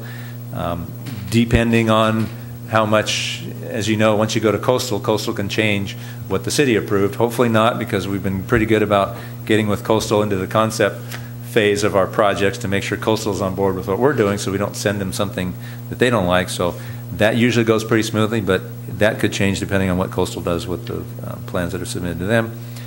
And then obtain precise plan approval by the end of November 2019, so that's 4 months to obtain that from the city. And then file for building plans by February 28th of 2020, which is 3 months from precise plan approval.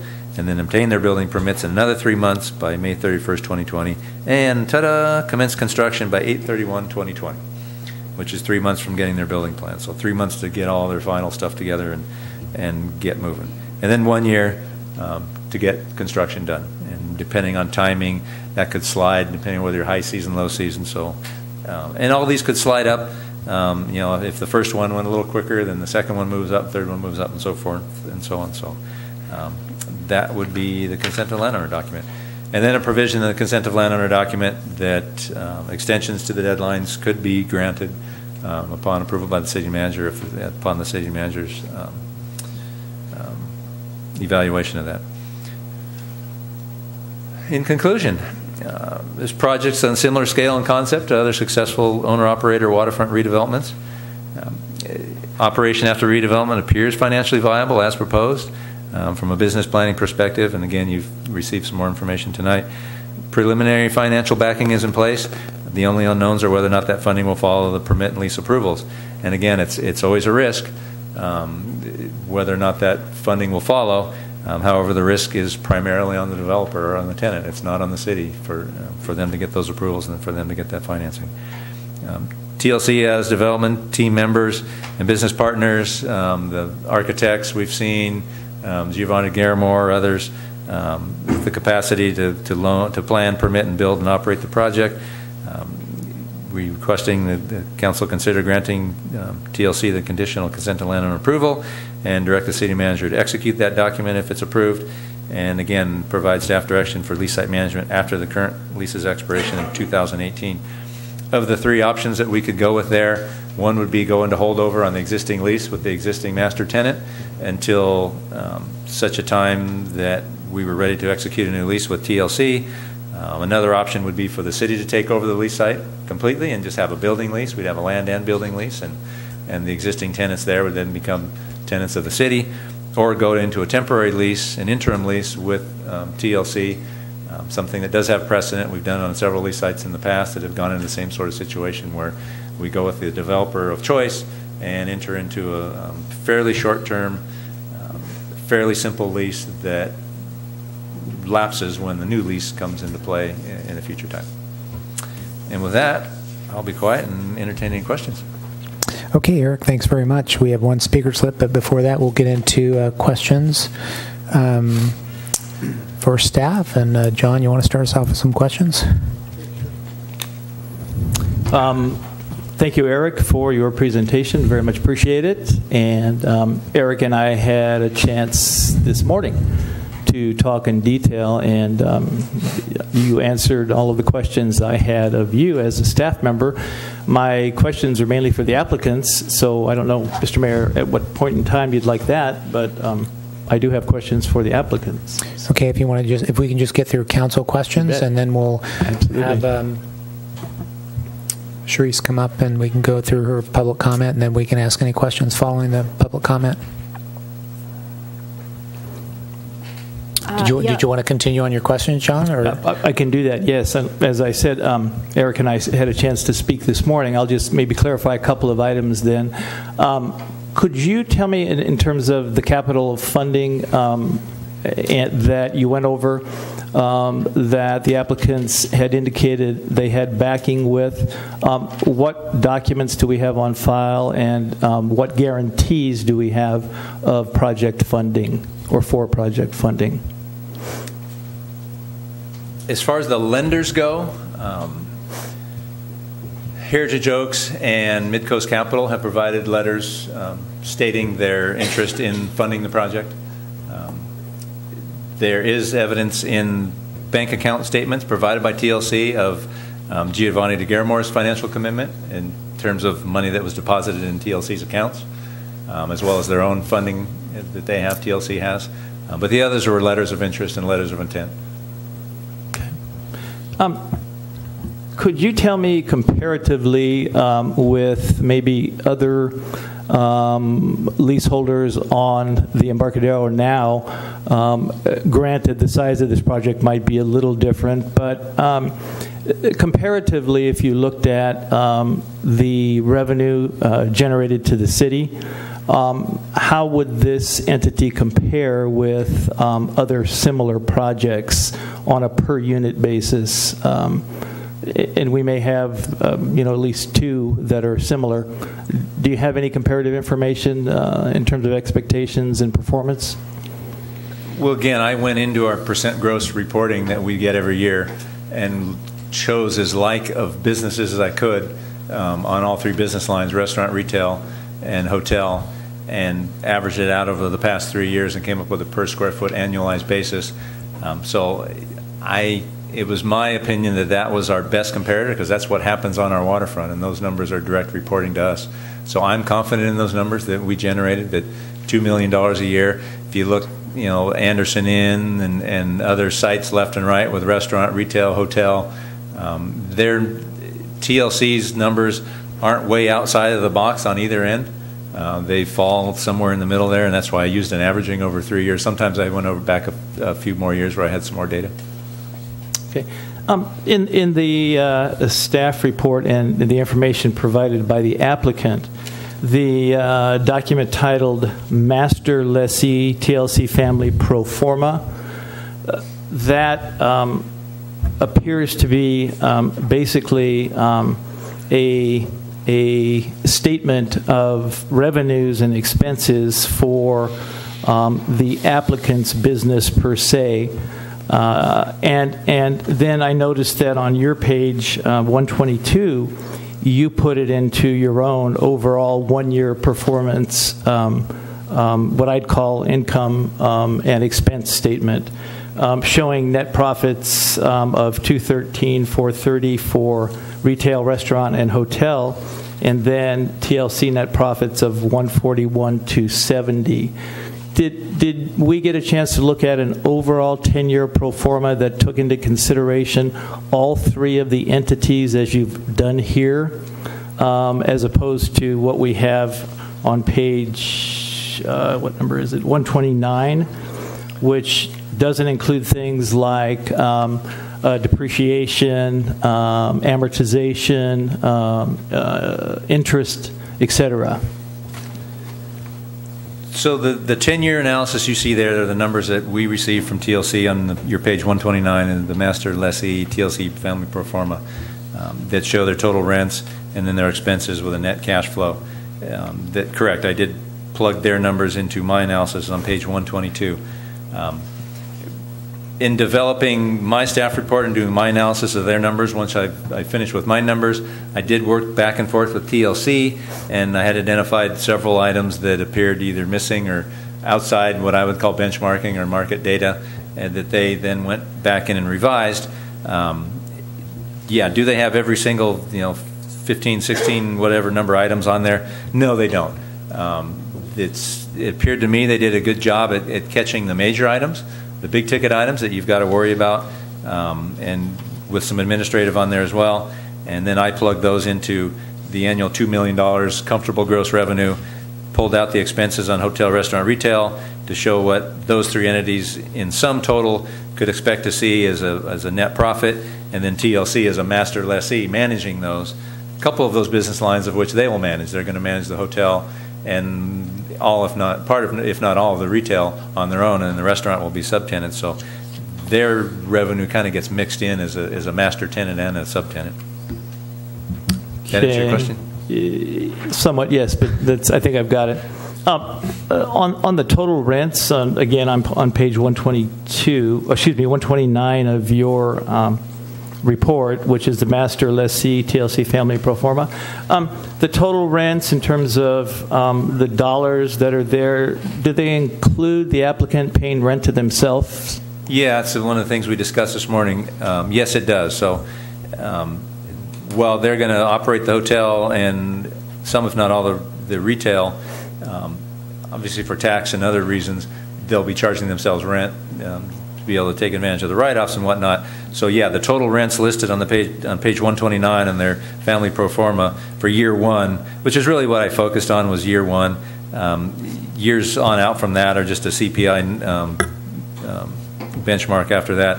So on year one, their total rents of $429,270 do include rent that the hotel would be paying to the master tenant, one and the same entity. So, in other words, paying themselves with their own revenue, which is really an expense to them individually. Okay. And then I guess my last question would be on debt service. Do you have any idea what the debt service number includes, or should I save that for the applicant? I'd probably say save that for the applicant. I did question them on that, and I don't have that data right in front of me. I'm sure they do, but we looked at commercial rates, and their numbers appeared reasonable for what's going on right now. And of course, in a year anything can change. It could go up, could go down over a certain amount of time. I think they did over a 30-year period, and the number they use in there for debt service, $200,000, is I think cushioned I'll let them answer. Cushioned a little bit on the high side, but that was their debt service number for quotes that they had gotten from their potential lenders. I did have one more question, I guess. I did ask the applicant for a business plan and a marketing plan, which I did receive late this afternoon.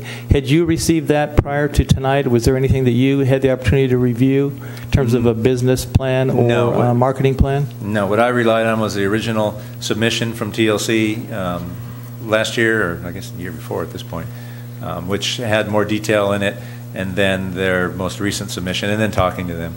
In discussion with them. No, it came from your questions as of, I guess, the email you sent this morning, and then or last night, and they put together that pro forma, and I just got it this afternoon as well. Okay, thank you. Thanks, John. Marlis?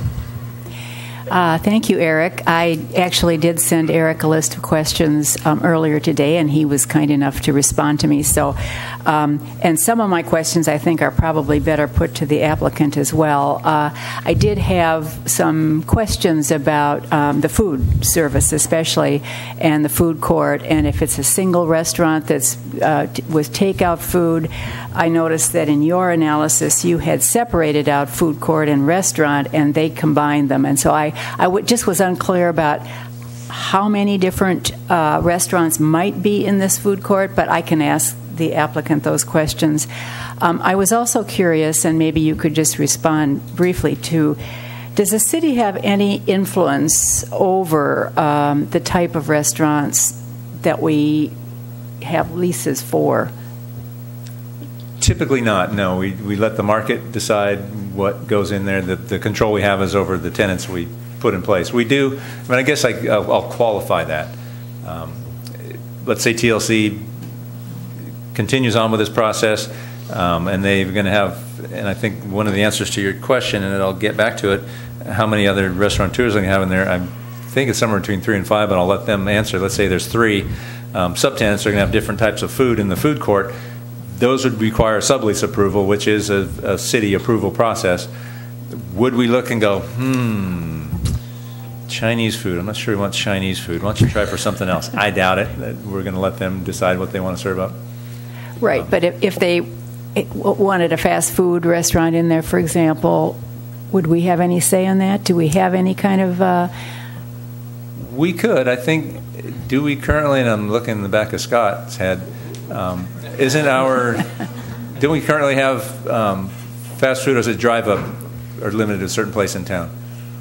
Like Burger King and McDonald's. Is there anything that in our muni code that stipulates they can or can't go anywhere?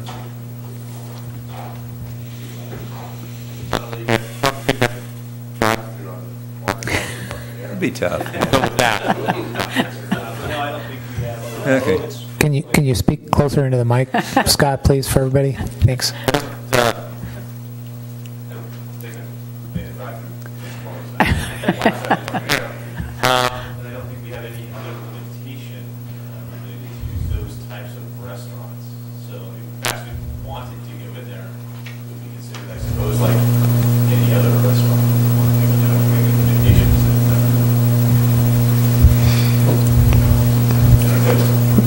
Okay. And to answer Councilmember McPherson, the other part of your question, in terms of the different styles that are going, their restaurant is a food court style. There is a separate, they're calling it a yogurt window. It's a frozen yogurt window that they've got combined in with their total restaurant sales for their food service total gross revenue, where I separated them out because in my analysis I deemed that the food court style would potentially earn different revenue than the yogurt window style. On the yogurt window, I went with some of our candy and food vendors and used the per square foot analysis of that. So I separated them out where TLC did not separate out. So that's where the two differences in style. There's not a food court restaurant style and a regular sit-down restaurant style. Okay. Councilmember McPherson, may I just add something to the discussion on the type of restaurant? From a land use entitlement perspective, remember you have two roles here. You have a land use entitlement governmental authority, and then you have a landlord relationship. Although there may not be anything in your code that specifically says what kinds of restaurants can be in certain places, you as a landlord can write whatever you want into your lease.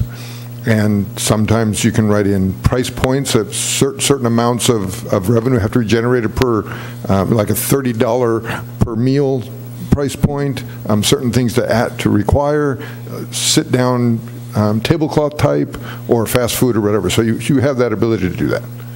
Again, you'd want to do that with the market in mind, so you don't want to require something that the market isn't going to allow. No, but it could be something that we would negotiate with TLC, for example.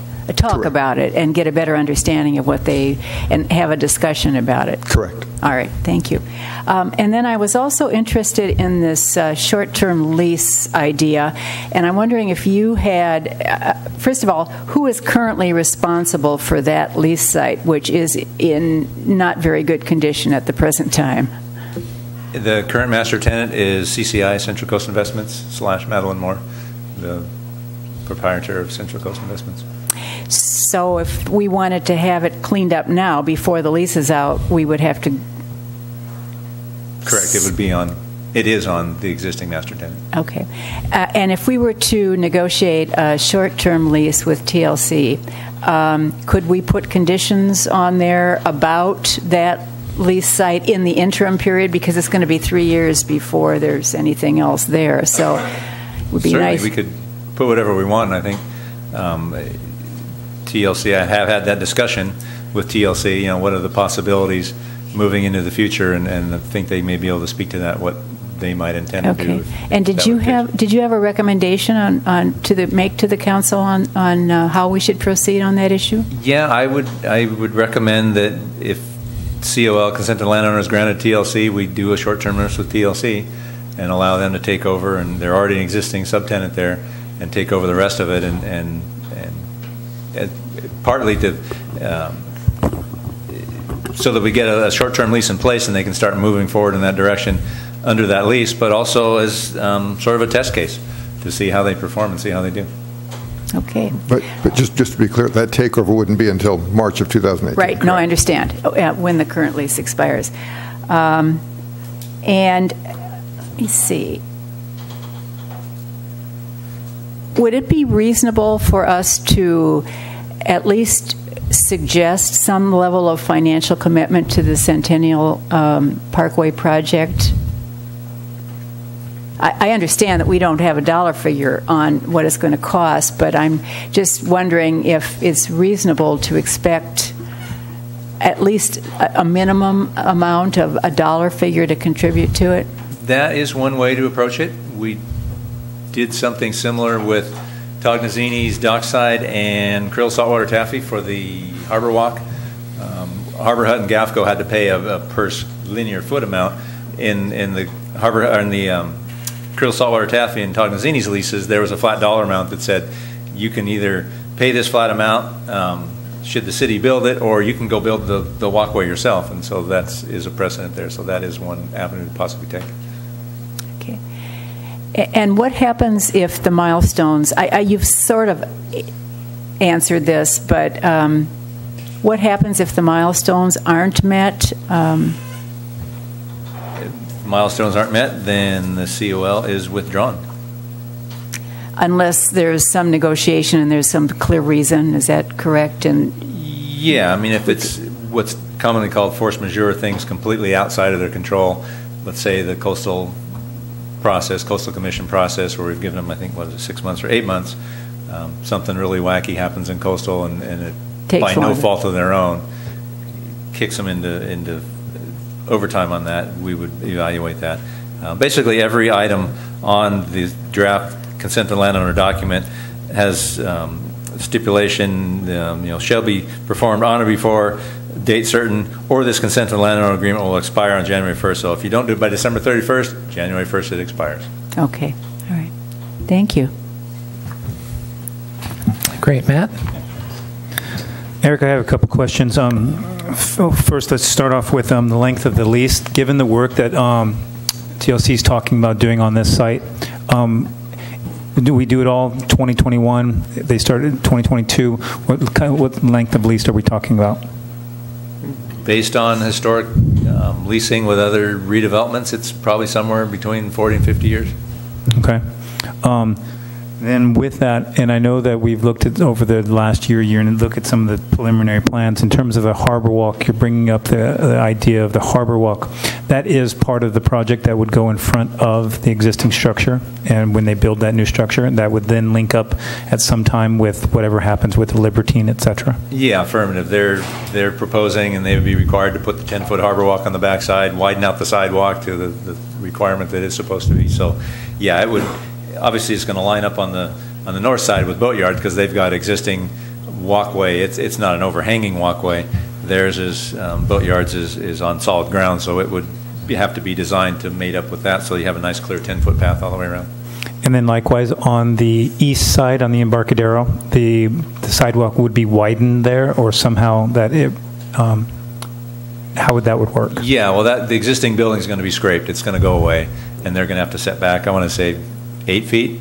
Yep, Scott's nodding north and south. So, yeah, they'd have to have a minimum 8-foot side, which I believe is what, when they initially provided their proposal, they had looked at the general waterfront master plan stuff, and as you recall, we sent them back to the drawing board for a few items, but they definitely need the 8-foot sidewalk on the street side as well.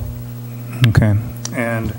And then back to, Marla's kind of mentioned it in terms of the consentive landowner. If we go to this process and they're going and they don't necessarily meet the criteria met, do they then, because they're talking about, I think, the $600,000, $650,000 for this first stage of their planning, so then they wouldn't satisfy it, and then they would be out that, they would lose that money? Is that how it works? Well, the $650,000 I identified as basically cash they have on hand to get them startup funds, whatever you want to call it, for them to start through the planning and permitting process, at which point, once they get permitted and get a new lease in place, then the lenders can do actual loans. So that $650 is their basically their funding available right now to get started. Yeah, if they get to a certain point and can't get through concept approval, the costs incurred are their costs. There's nothing on the city.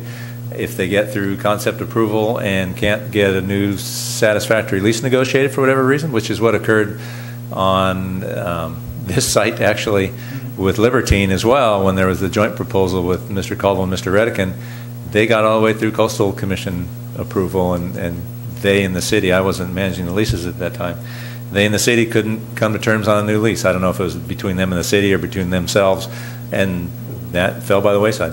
So the risk is theirs, and whatever costs they incur up to that point are going to be all theirs. Are there parameters or concessions made in this agreement? I'm thinking of the seawall, and I know I've asked this question in the past in terms of the integrity of the seawall on that property, but knowing that the properties to the north that seawall is suspect, and so if something happens and they get through the process or the project and they find out that they're going to need to put a lot more money into it, how does that work itself into the lease? They're going to need to do a full engineering assessment of that wall to put the building that they want to put on top of it, and that'll go through Scott's folks and go through that whole design process. And if there's any flaws or any problems with that wall, it's going to get I'm not going to say it should get, it's going to get caught in that engineering analysis process. And if it adds on some crazy cost to their estimated, I think their estimation right now is about $3 million, $3.2 million. If for some reason that wall needs another $1.5 million worth of work, I would suspect they're going to want to come back to the table and say, hey, we've got to have another $1.5 million worth of work here. Let's talk about this. So right now we don't suspect anything, knock on wood. But that would be addressed once they do the engineering. Last question, Joe, this is for you. In terms of the promissory notes that they have from the various entities that saying that they could loan them money for this project, are those satisfactory? They're not promises. They're letters of intent. So at this stage, it's sufficient. But as we get further along in the lease negotiations, we'd want to get something more firm as the letters of commitment from those people. And then those letters of commitment do have certainty. Okay, and then likewise, there's a time parameters to do that as the project goes forward to do Correct. that? Actually, it's in the list of criteria that they'll have to meet under the COL. Got it. Okay, thank you. And I'll add on to that. So the COL goes all the way through construction. Once a new lease is penned after concept plan approval is obtained, we'll do the new lease. Then we'll take the remaining items on the COL that have timelines and incorporate those as performance parameters into the new lease. One of those, as Joe says, is going to be requirements for funding. Bonding is another possible method, which is actually in all of our standard leases. For any project over, I think, $100,000, it says in our leases, our tenants may be required to provide surety bonding to make sure that the project occurs. So there's several avenues for funding that we could pursue and be shown as acceptable methods for financing. Thank you. Red? My questions are for the applicant. Okay. I just have a quick question for Eric. As far as item number 1, obtain financial letters of commitment and financial pre-approval for the project on or before December 31st, 2017. How did you come up with that date? I know your explanation was, hey, I want to be firm, but I want to have some consideration. But and you're looking at the consent of landowner document? Yes. Which item number? Page 123 of 188. 123 of 188. Obtain financial letters of commitment and or financial pre-approval for the project on or before December 31st, 2017. Yeah, that number I came up with working with TLC as a reasonable time for, let's say, COL approval is obtained, how long they're going to need for a bank to turn around the paperwork and get that. And 4 months, about 4 months was what they stated was a reasonable amount of time, that not too far out, not too short, for them to obtain further, as Joe says, further commitment from the banks or from their lenders. Any conversations with banks on that? Did I have conversations with banks? No, I did not contact banks. All right, those are my questions. With that, I'll open up for public comment. Sharice, I know you'll have 3 minutes on this, and then there's some questions following that. So, Sharice, come on up.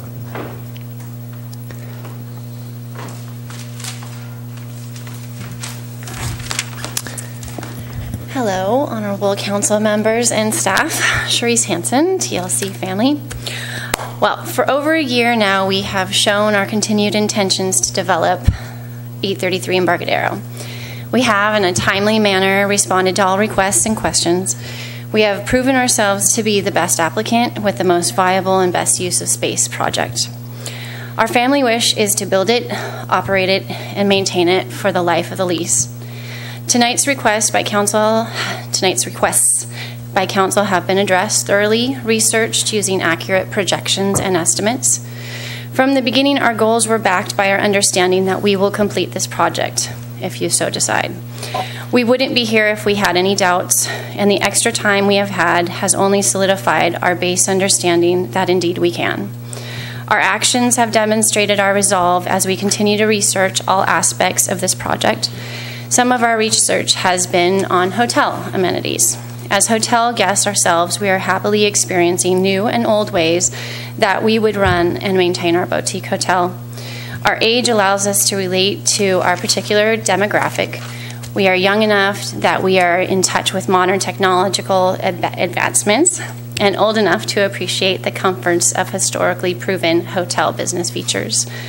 We are very excited by our food court endeavor, Neptune's Court. We have been diligently researching similar venues in other regions of California. It is a growing trend that is proving to be a lucrative business model. We are reorganizing the internal layout for optimal use of space, designing innovative ways for both kitchen and dining areas. We have been conversing with our interested vendors, working on ways to have synergy amongst owners, complementary menus, use of the common area, signage, POS systems, and customer flow. FYI, the interested parties, 2 of them are Giovanni's and Little Hut, those highly lucrative businesses Eric mentioned.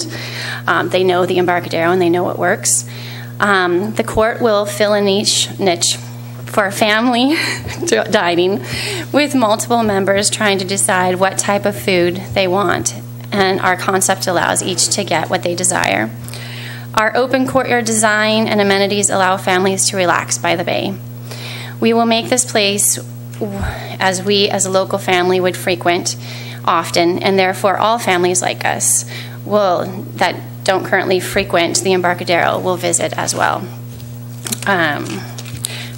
financials, we have always been a financially viable candidate, though through the thorough vetting of our finances by staff, it will result in our ability to secure a more competitive rate lender sooner than we anticipated.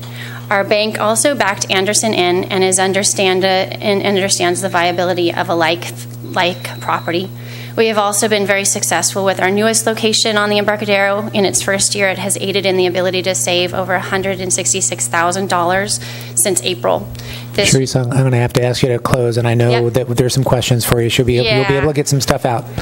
This should demonstrate our ability to fill up our startup funds and be a successful new building once built, especially with retail.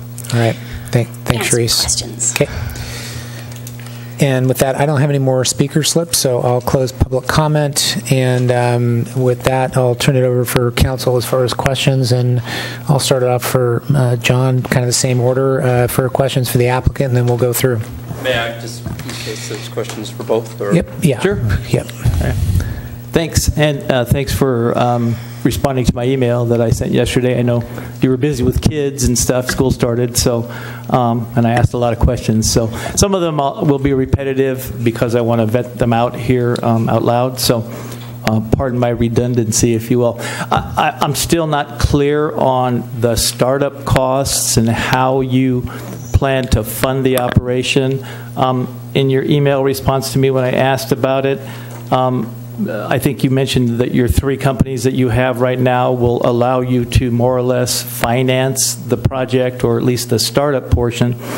I don't know if that means the total project, if the costs are somewhere around $3 million, or could you just again elaborate based upon what we heard from the staff report, the sources of funding there, the email response. Maybe we could just hear it directly from you. You guys, how do you plan on funding the operation at a macro level? As was mentioned, the number up there is 600, 650,000. It may vary a little here or there, but essentially in there is the soft costs, architecture, engineering thing. So Travis, I'm just going to interject Travis League for the record. So Travis, part of this, sorry about that, but thanks. And then in part with that startup money is the amount sort of to bring to the bank as skin in the game, as they call it, in order to facilitate putting the loan together. We've discussed it at length with a couple institutions in town, and it may be like an amalgamation of a cost to build, cost to loan to cost, or cost to operate, I believe it was, and how they determined to loan us the money based on that. So, God, I'm nervous. Sorry. So therefore, part of that money of the $650,000 is to go basically as part of the fund to get the financing through the bank. You're talking about loan to value? Mm-hmm. Is that, okay. Yeah. Loan to cost and loan to value. Thank you. Okay. So if the project is a $3 million project, mm-hmm. I mean, I'm just going to have to ask you directly, how much skin is going to be your own personal cash? How much will come from Mr. X, Mr. Y, and then how much do you anticipate will come from bank A, B, or C, or what? Sure. Just trying to get a handle on that. Yeah, go ahead. Okay. Like I said in the very last part, is that since April, when we were starting to save for this, the soft costs and for this preliminary amount that we need before we get the loan, I have been saving, and I opened the new store on the Embarcadero, which is working exceptionally well, and I've been able to save $166,000 to date. My projection, when I mentioned in the RFP, was that we were going to try and save $100,000 a year.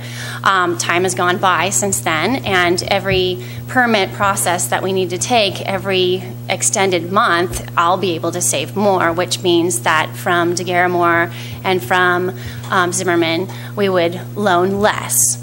But they have also shown that if we needed all of the money today, it would be in our accounts and available to us. So what we're doing is just following through with the soft costs and paying what we need to pay until we get to the point where we need to borrow the $3 million in construction. And then at that point, we would evaluate how much we would need from either party, and they would provide it. We have financial documents ready to have a loan with them with payment strategies and interest and what collateral they would find acceptable to feel that they would want to make this investment. So thank you for that. So you'd have whatever skin in the game you might be able to save up until the time that you needed money. Then you have some so-called local lenders that are private money lenders that are willing to go up to the limits that I think Eric outlined in the staff report, and then the bank loan for the remainder of it. Could you tell me how you got to a debt service of $20,000? $200,000. $200,000. Sorry. Oh, yeah. Based annually. on through what we anticipate borrowing from the bank. I believe the numbers are 2.7, 2.9, somewhere in that range. I did the numbers, I believe, on 2.9 million at currently 5% on a 25-year term. Came out to around $17,000 a month. Do the math, and that gives us a little buffer. Yeah. So I got the same thing. What about the payback for the individuals that you're borrowing money from? That one comes from my current position with Great American Fish Company. We anticipate using my interest in there to the money basically that I make there would be utilized to pay back and as an exit strategy for the monies that we borrow from other lenders or private money. Yeah.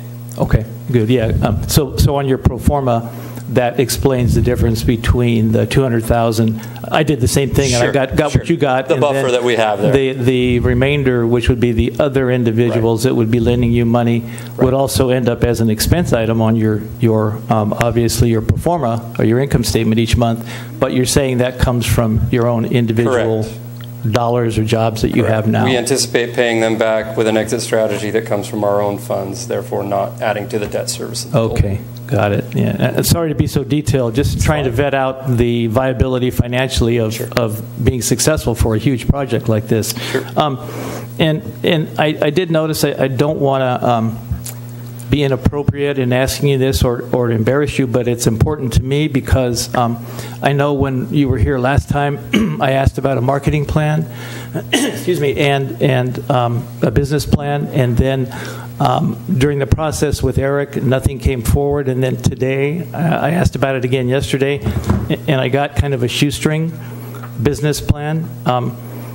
So I guess I'm just going to directly ask, how are you going to manage this kind of operation? What's your marketing plan? Because it's not really well detailed in this quick job that you did here. And again, I apologize for that, but it did seem to be a rather a cursory attempt at putting together a good business plan. So maybe you could help me understand how you're going to manage an entity like this and how you're going to market it so that I have a good understanding that you're going to be a viable operator.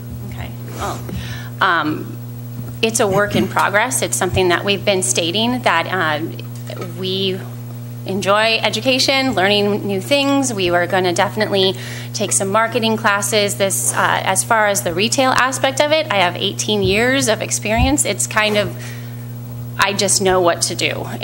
But with a hotel and a marketing plan like that, we will seek outside assistance via conferences and classes. Mm-hmm. And there's multiple avenues out there for us to become better hoteliers, and we are talking about not to downplay it, but we are talking about a 7-unit boutique hotel. Forgive me for saying it's not rocket science. Granted, that doesn't necessarily mean I don't anticipate some pitfalls along the way, but we believe that it's something that we definitely can handle. We've proven that we're good business people, so and we do have a lot of experience. Individuals behind us that have offered their expertise. And Doug Redican, who has been in the hotel business for years, I talked to him today, and he said that I should mention that you can call him if you want, because he is actually very eager for us to be part of this project, because we want to work together in managing and dealing with parking and customer relations and marketing as well. Again, I'm sorry to get detailed on you, but it's important in terms of vetting the overall pro forma. I didn't see an allowance for depreciation and amortization, which is really funding for the future. If I add back an assumed depreciation on $3 million and amortization costs for that to be able to fund the future, I get kind of an upside-down pro forma. Can you comment on that or tell me your thoughts about that? And depreciation on the building over the 40 years, 50 years, depending on the lease term, and you get an upside-down pro forma with that? Actually, I use 30 years with amortization and depreciation, yeah. Okay.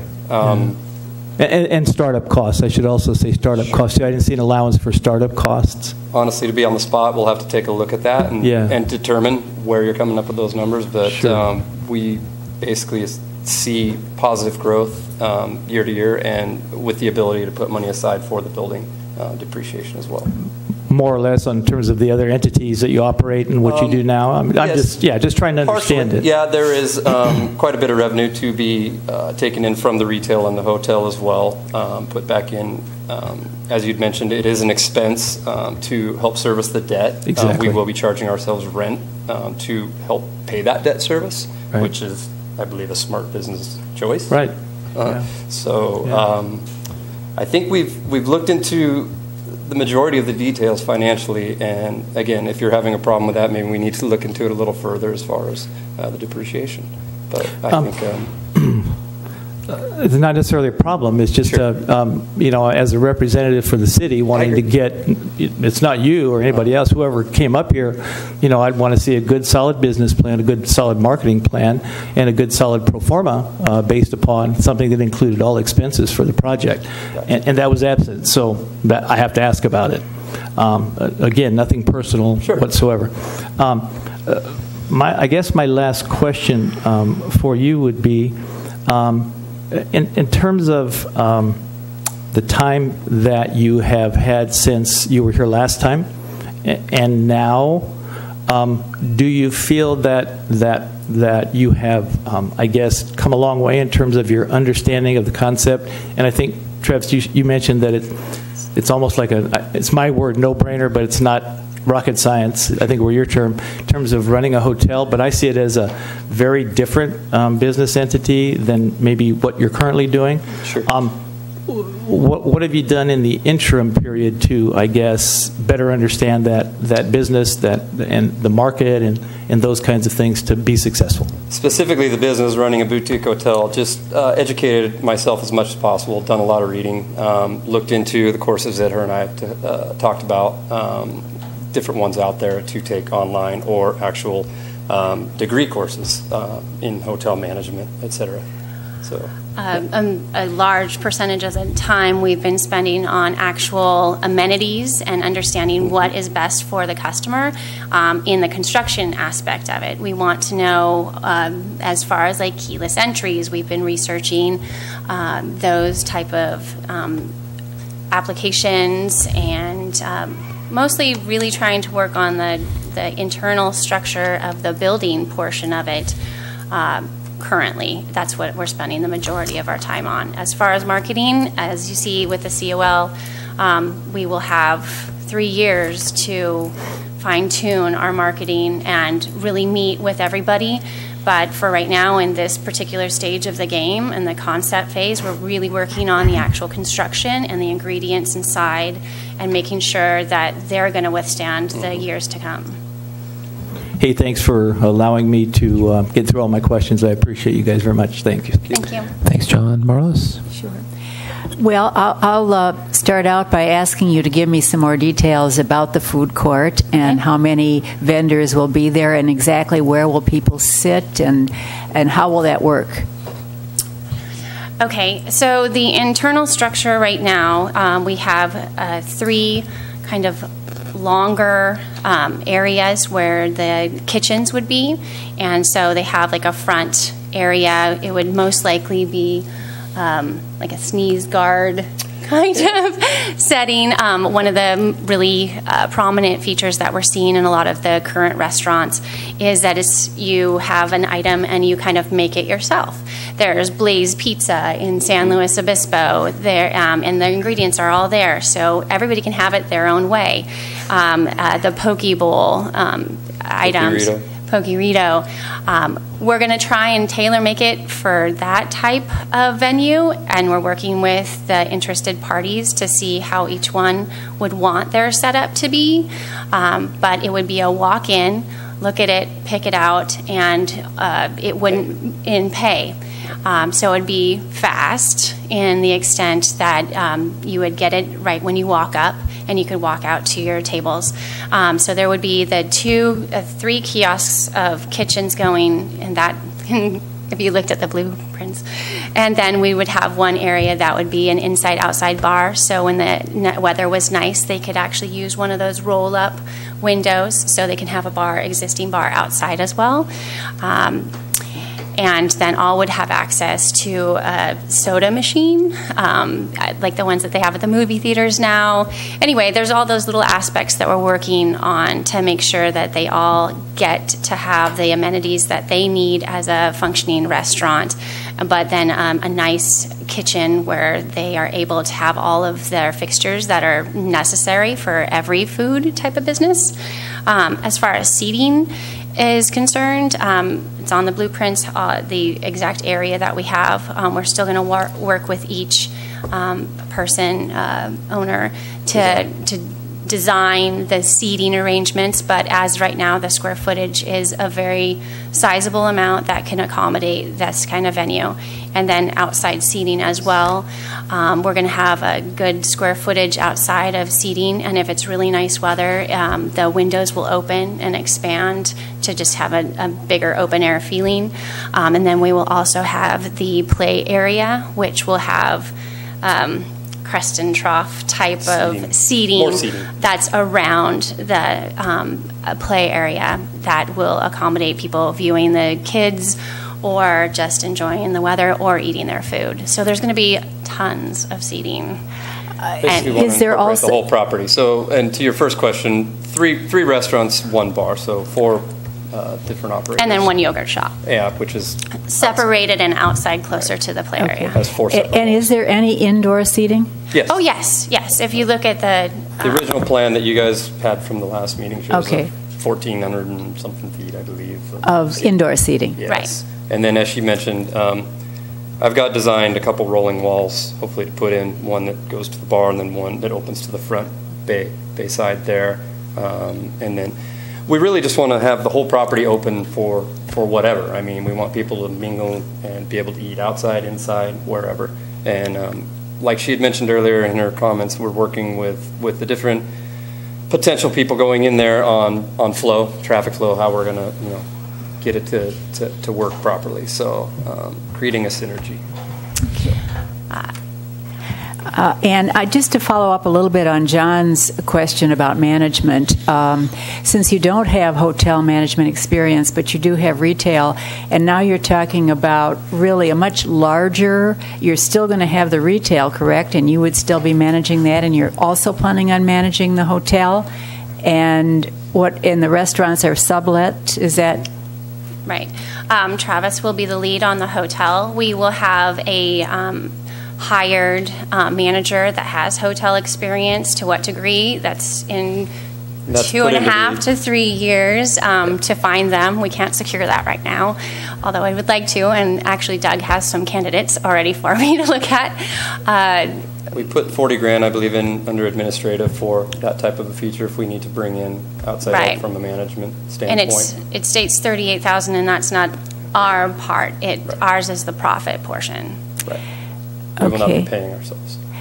So you are going to bring in some experience. If necessary. Again, we've got 3 years to determine if necessary to bring in a hotel management outsider. Okay. And then what are you going to do about your business during construction? Hers? Yes. I currently have 4 businesses.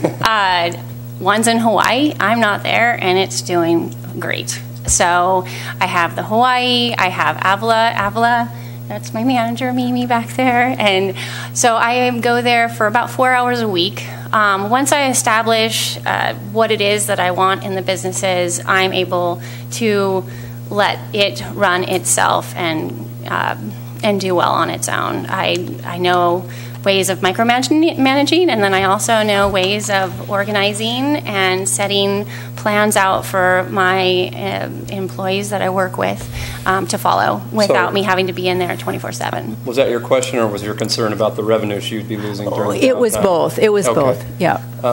And again, she Revenue I would mentioned lose? that- Can you guys put the microphone somewhere in the middle? So, can you put the microphone somewhere in the I middle? I know apologize. Sorry. we get all the time folks Sorry. saying, "Hey, we can't hear it, folks," and so I'm just trying to help. Thanks. I know. I know. Yeah, thanks. So while the downtime during construction phase, she would obviously be losing one of her smaller retail units currently existing. But as she mentioned, she does well with the 3 existing that would still be operational. Okay. And you've obviously worked with Eric on the milestones, so you're comfortable with the milestones? You believe you can meet those and they're reasonable? Yes, I believe that the milestones are reasonable, but if we take a year and a month to complete the Right. construction, does that mean you guys get it at that point? We get all the way to the end, and it took 1 year and 1 month. No, she's just kidding. It's- No, I don't have a problem with those No, milestones. not at all. It's actually a very fair, reasonable timeline. Okay, thank you. Madam Chair, I just had a few questions for you about construction, Travis, because a lot of the questions have already been asked and you answered. I think in the plans you submitted this last time, you talked about various parts of the structure that you would be putting in solar or more energy efficient amenities in terms of making this not a new age piece of construction, but trying to use that in part of your marketing. Could you explain what you would be doing?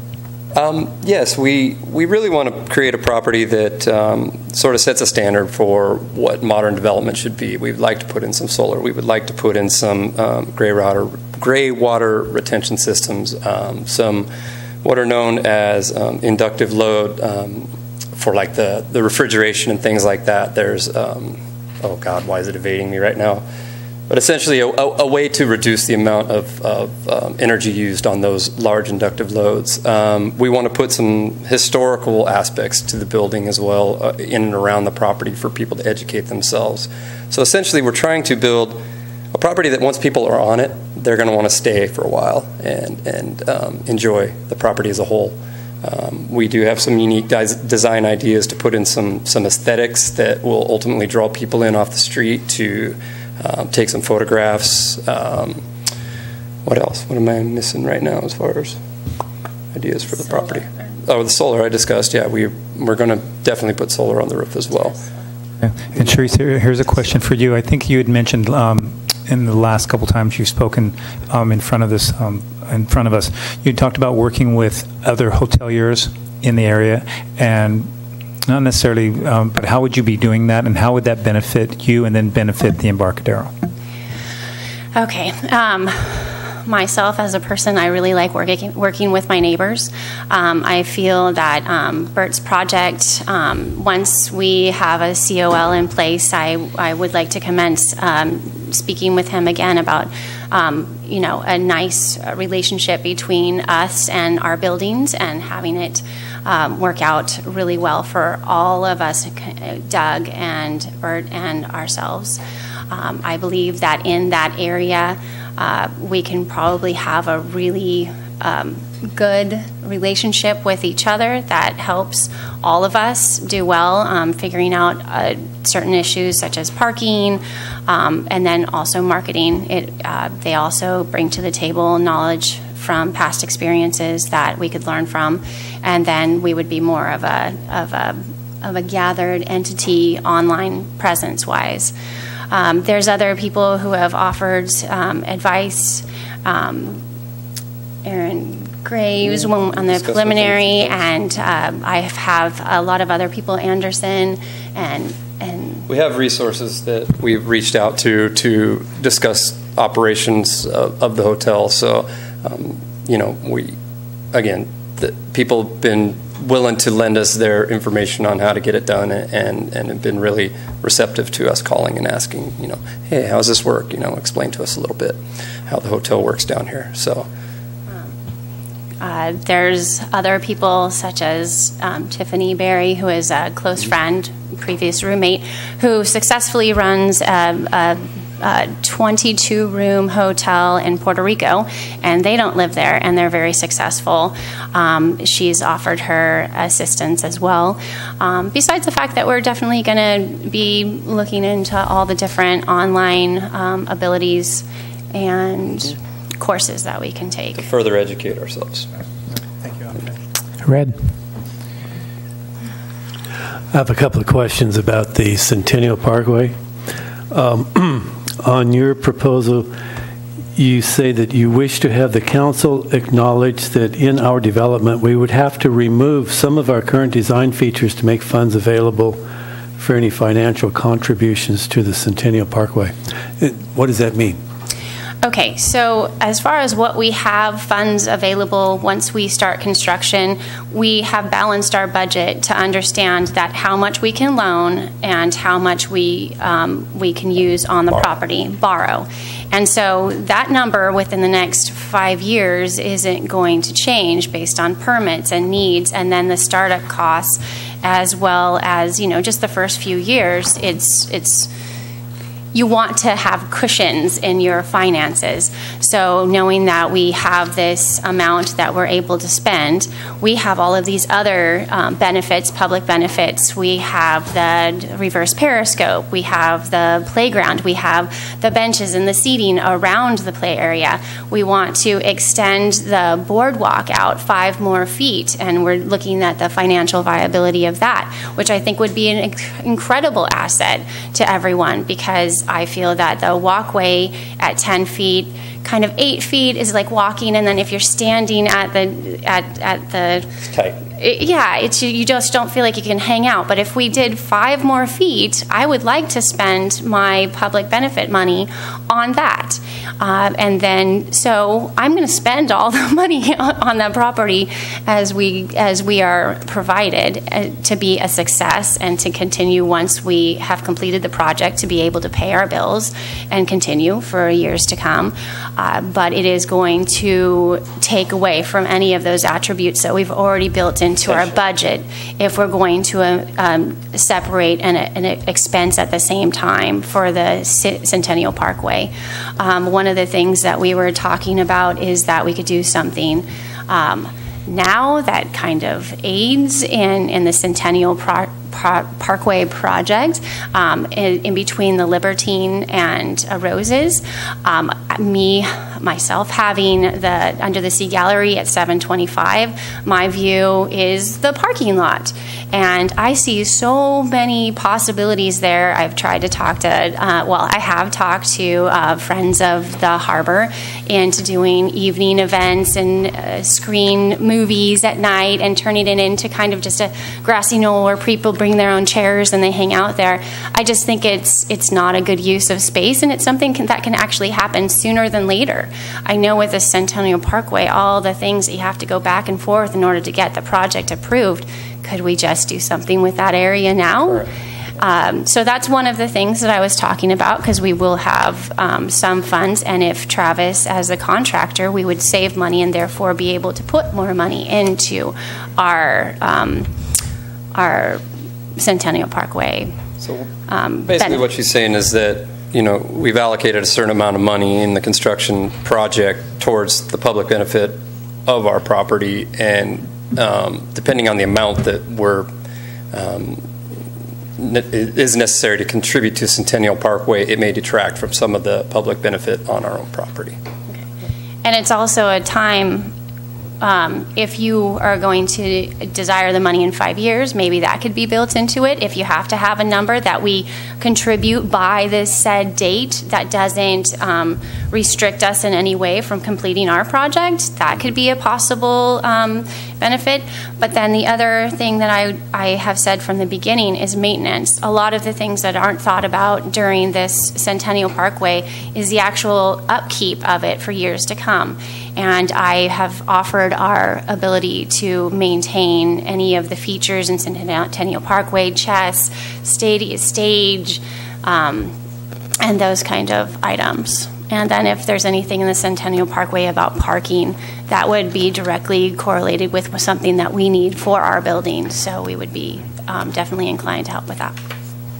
And as was stated, we're interested in offering a level of commitment to the Centennial Parkway. We want to see it to fruition. It's just difficult to determine what that is going to be at this point. But we are definitely interested in seeing it through. Okay, but what I'm hearing is that you don't have any funds to contribute to Centennial Parkway without reducing the scope of your other project. Not necessarily. We will build it into our loan for our debt, because if something is going to happen with Centennial Parkway at the same time that we are going to be constructing the project, that will be the available funds that we will be able to do. And that means maybe the public benefit that we want to put in now will happen later, or the Centennial Parkway contribution that you want will happen later. But if it happens at the same time as when we're doing construction, we will be maxed out on what we are able to put forth. Right. Okay. So I guess what I'm looking for then is a commitment that you do want to participate in Centennial Parkway, and it would be up to the city to negotiate terms that would work for both entities. Correct. Okay. That's all. Okay, thanks. All right, thanks you guys. Hang in there. I'm just going to talk about some of the financial part of things, specifically on the development cost and the lending part. So I'm looking at the staff report here, so I'm going off this. Basically, so 3.2 to 3.5 million estimated costs, and with the intent of borrowing 2.7 million on that. So what kind of conversations with the bank have you had on that type of loan, considering the percentage of investment to the loan? Well, 70% loan to value is the number we discussed. So bringing in capital to make up that. The unique part of this... Is that what the bank has talked about? Okay. Yes. And unique to this is me being the contractor. There is sort of, I don't know how to describe it, but available funds there that can be considered sort of credit. You know, we discussed this. I will be 10% contractor fee on the project as well. So that can, in some level, serve as some of the skin in the game necessary to be brought to the table, as well as the capital that we have to put in as well. So we've got to bring a certain amount of cash to put into a contingency, to interest reserve, et cetera, et cetera. And that's where these numbers are coming from. Yeah, and so the cash that we're looking at, sorry, these are kind of detailed questions as well, but so I'm looking at what's in the staff report. So 150,000 is what you've got in the bank. There's 650,000 that's banked for the development of the project. And where's that from? Okay, you want to Okay, so currently I have in our bank 166,000, and as we go through the permit process, I will still be saving money. So let's say that in a year and a half we're ready to do construction. We would have hopefully saved, in my projections, 300,000. So 300,000 of the 650,000, and it's really between 500 and 600 is our target. For the bank's opinion, and anything over and above that 300,000 that we will have saved by the time that the loan originates will be provided by my father, Charles Zimmerman, who we've been in talk with. He's actually watching. Anything we need over and above the right at a reasonable rate with reasonable timelines and reasonable payback procedures. And then after that, Giovanni. He has the ability to kind of make our investment in Great American Fish Company liquid at the time. And so we would more or less be paying back to keep our investment in Great American Fish Company. Hopefully that wasn't confusing. Okay. All right. Those are all the questions I have. Did that make sense? In other words, the money's coming from what we can save, and then part of the money that we need to bring to the bank, would be based on my position in the restaurant, any other funds that we need to secure. Okay. So when you say your position in the restaurant, it's not a stake in the restaurant, but it's an investment. Is that right? Yes. But no. It's So I guess literally. As collateral. So you'd be giving up collateral of the restaurant. Correct. Okay, I have some questions about that. Okay. All right, that answers everything. All right, thanks. Any other further questions? Okay, thank you. And I just have a follow-up question, Joe, on that. I mean, I suppose I could stay up there, but so when we have another lease site, so when we go into collateral with another lease site like that, what's the procedure for that if we're holding collateral of another lease site investment? And that is that what did I understand that? I didn't understand that. That's what was being suggested. What I understood was he has a monetary share of that restaurant. Okay. And it's his personal monetary share that would be collateral to support. Sorry, okay, Travis, you're shaking. Okay, thanks. Appreciate it. All right, good. Okay, all right, thanks. Thanks for clarifying that. So I'm going to keep going in the same order. John, you want to start us off on discussion? Thank you guys for letting us grill you, no pun intended, on that.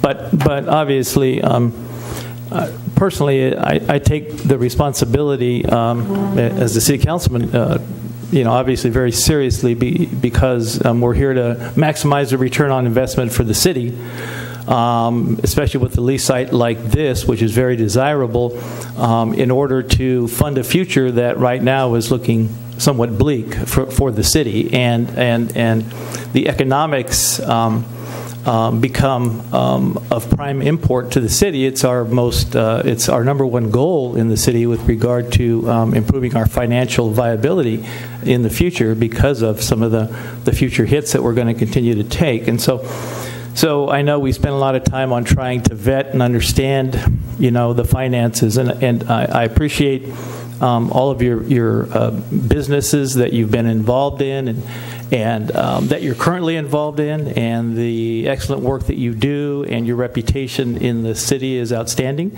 I think we all know that. I'm going to summarize my concerns and tell you where I more or less have landed. My concerns are first, financial viability. I get the potential sources of funds that you've mentioned, and I understand liquefying certain investments now that are good investments, and then turning that into liquid cash as part of the skin in the game, so to speak, for a project like this. But if the LTV is, somewhere around 70%, then that means you come up with 30%. That's a hefty number.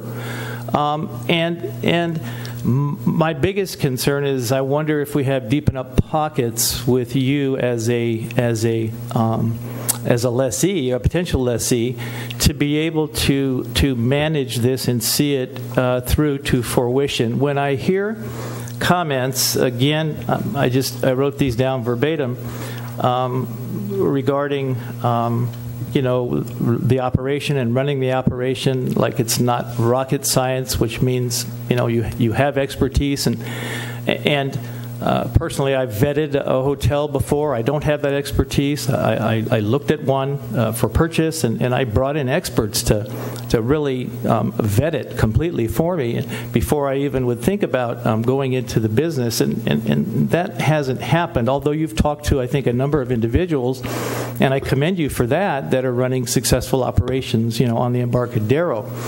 And then when I hear comments about we're going to take marketing classes, and Sheree says, well, I just know what to do.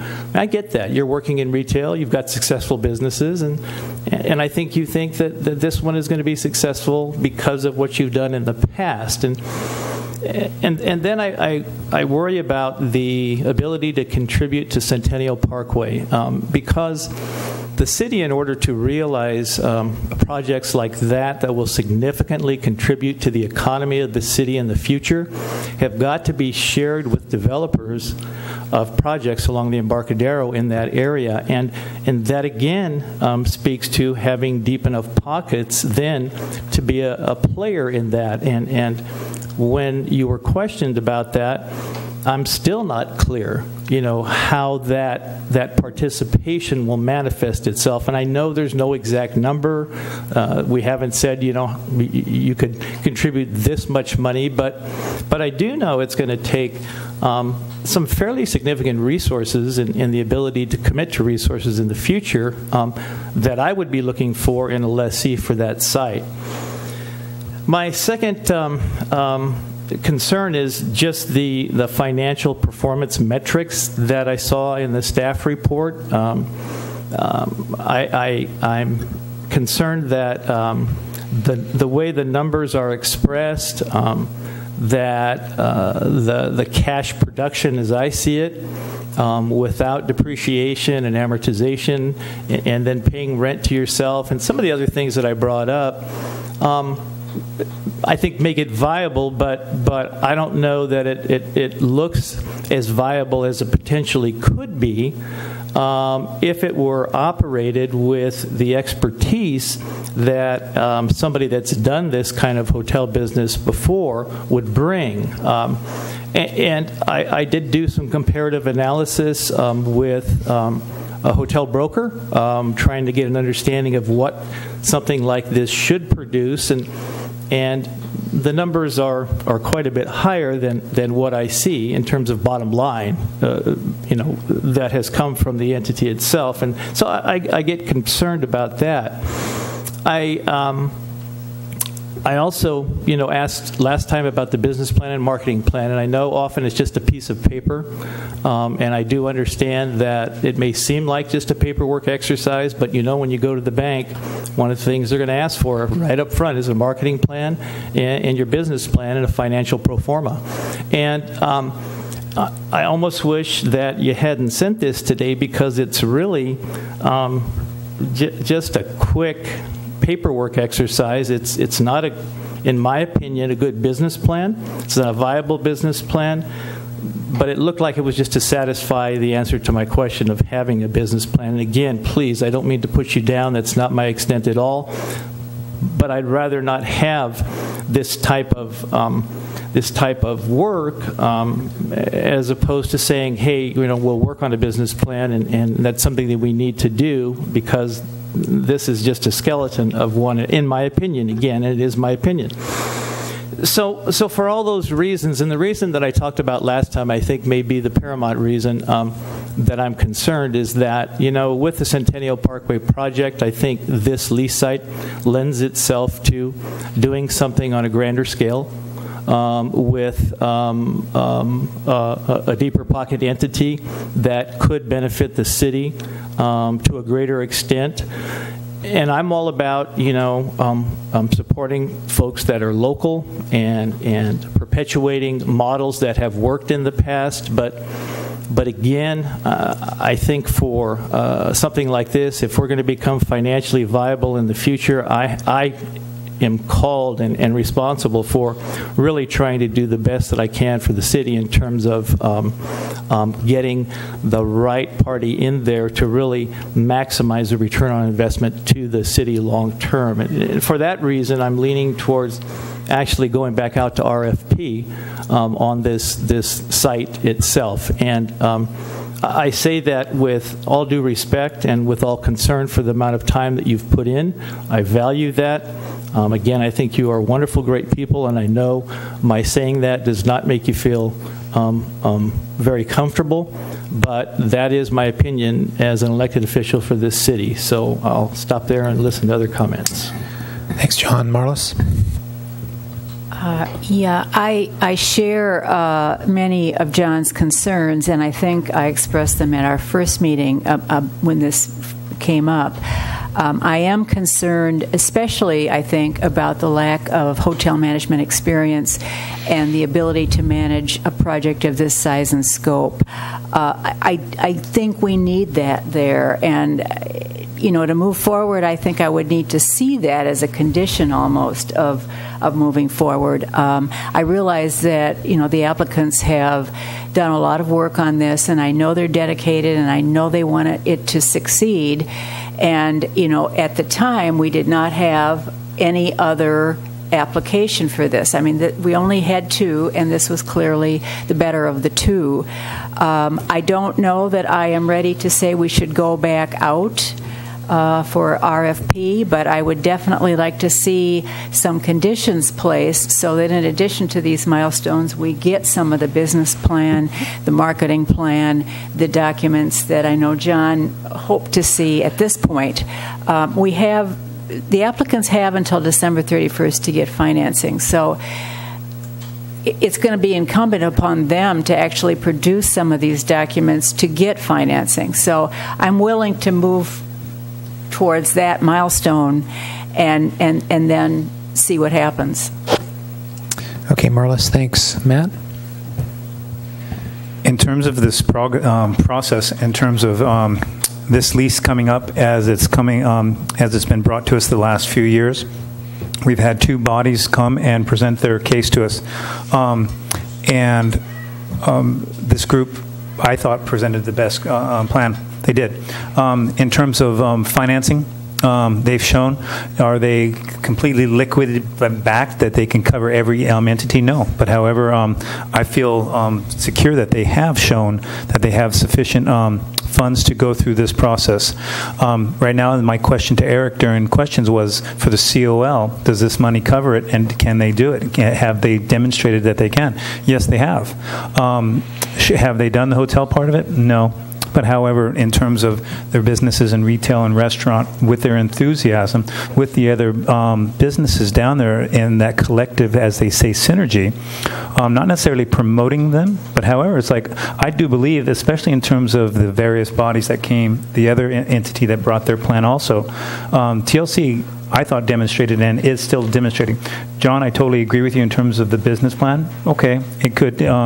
I'm not an expert at all in terms of business plans. You, no doubt, know more than I do. And so, okay, I can see that perhaps lacking. But however, in everything else that we've asked them in terms of Eric, it seems listening to Eric talk about negotiating with them, they've answered completely and 100% over the top. Perhaps not. I mean, these folks they're coming up also, and they want to make it work. So I guess in terms of my discussion, I feel very confident in terms of us being covered as a city, in terms of what was there before, in terms of their backing, they've demonstrated it. Certainly with Eric, I think Eric, in terms of the planning, has shown that we have sufficient safeguards to protect us as a city, but then also promote that part of the Embarcadero. And especially looking ahead in terms of the other, from Roses to the Libertine to the Boatyard, et cetera, I do believe that this development would fit very nicely there. That's it. Thanks. Matt, Red? I share John's concerns about the financial viability and about looking ahead to hotel management. I agree with John that what we received tonight in the way of a marketing plan and a business plan are not plans. And I am concerned. I do appreciate your enthusiasm and your proven ability to run businesses. But I'm just concerned about the depth of the financial commitments that you have. And I also agree with Matt that I would like to give you an opportunity to prove this project, but I don't feel as if I have enough at this time to make a full commitment. You have until December 31st, according to the conditional COL, to obtain your financial commitments. I would like to add another condition that you present a professional business plan and a professional marketing plan to include education in hotel management or a consultant. And I would also like to see something concrete in the way of contribution to the Centennial Parkway. I'm not comfortable with the idea that if you contribute money to Centennial Parkway, you have to take away money from your project. That's not a business plan at all. So I would like to see the conditions in the COL modified to include the marketing and business plan and Centennial Parkway. So. Is that it? Okay. All right, thanks for everybody's comments. And I voiced a little bit of my apprehension at the last meeting, and I'm just going to get right to it. I'm in support of going out for RFP, unfortunately. Having revisited this, I'm looking at, for one thing, we're looking at December 31st as the time to get this COL. That's what's been presented to us with input from TLC, which I appreciate, but having done a little bit of research on this, I am definitely concerned we're going to get to that, and if we're guaranteed we'll be, or if we have confidence that we'll meet that. And I looked at that initially, and which is one of my questions about why December 31st. Why not 60 days? Why not 30 days? Why not 6 days? Why not something more expeditious? And of course, I understand it takes time to do that, but I understand that those that are a little bit more backed will be able to get through this a little bit quicker. And so, don't pretend to be an expert on this, but I feel as though we've put forth an effort as a city to vet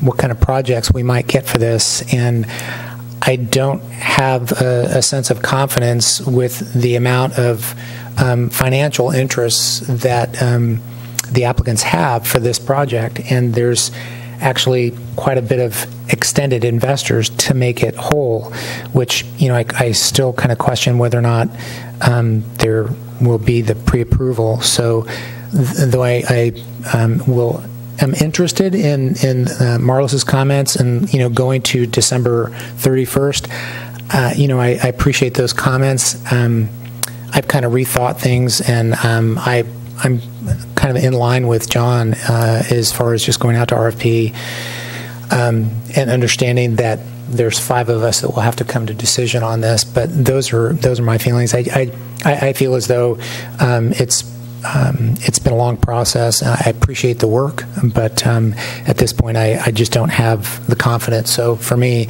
I would support going out for RFP, and I understand the discussion that's been had from everybody. So that's where I'm at, and so it's going to take some other discussion to actually put a motion forward on what direction we want, and I'll open it up for some more discussion. Matt? Yes.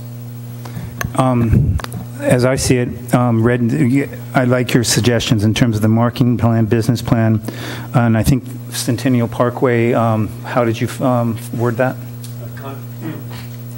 A concrete contribution. A concrete contribution, and I think you also wanted secure funding list. Did you mention that also?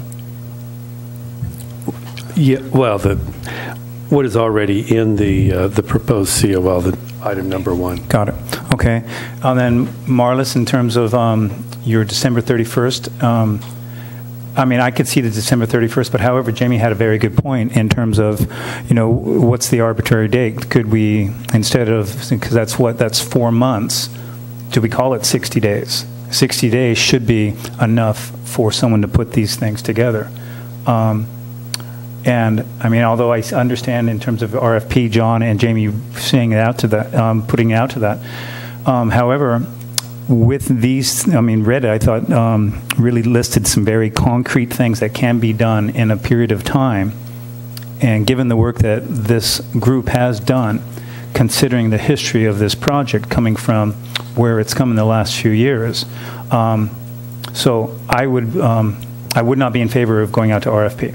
But I would be in favor of doing what Red's conditions are, and then also maybe amending a shorter time frame, maybe 60 days. Any further discussion? Maybe I could ask for clarification on exactly what you mean, Councilman Makowetsky. I'm not sure I understand. You can clarify for me what your intent is. That would be helpful. So right now, as far as I understand it, this group has until December 31st to satisfy the expectations of this COL. And right now, we have, except for me, we have folks up here who are not sure or secure that this project will go forward because of missing things within the project. Councilman Davis mentioned that he would say, to see this project go forward, he'd want to see a more secure marketing plan, a more secure business plan, and then a commitment to a concrete commitment to Centennial Parkway. So with those three expectations that we'd want them to be satisfied, instead of waiting till December 31st, we'd want those three things satisfied to the satisfaction of this group in 60 days. But the COL hasn't been granted yet. That's what we're looking. No, I understand that, but in terms of we would be offering that COL conditional to yes, granting. Yes. Is that what you're talking yes. about? Okay, that's a little easier to understand. Got it. Okay. Sorry, that's what I was missing. Okay, so. Could I get legal clarification on how we could proceed with a conditional use permit if we put conditions like that on? What I understood to be suggested is before the council makes a final decision on whether or not to issue the COL, approve the COL, there's three things that you want to see. You want to see a marketing plan, you want to see a business plan, you want to see a specific number, dollar amount to be committed toward Centennial Parkway, and you want to have some level of commitment on funding for the entire project. The reason I use that last language on that last thing I said is because whatever funding you get, whatever commitment they get is going to have a lot of contingencies, and those contingencies right now are going to be really a lot of contingencies. As the project goes forward and they get approvals for their plan, they get a lease, those contingencies are going to come down. So I don't want to leave you with the idea that the commitment you're going to see at this stage is not the commitment I think some of you are thinking you want. It's too early in this. It doesn't matter who it is. Unless someone comes in and has $10 million in their pocket, you're not going to see that kind of funding commitment. So if what your intent is you want to see someone with $10 million in their pocket or something similar, then that's what you should, and you want to ensure that, then you should send it out on the RFP and have that one be one of the conditions of the RFP. What is it reasonable to expect at this stage of the game then? At this stage, it's reasonable to be getting letters of interest, letters of interest that say, if these things happen, then we're right behind you. That's the most you're going to get. And even you may not even get that at this point because there's still a lot of uncertainties. And so a bank, as you know, is going to be very conservative, isn't going to want someone to be able to say, but you promised that you would give it to me if X, Y, and Z was met. So the X, Y, Zs are going to be pretty qualitative.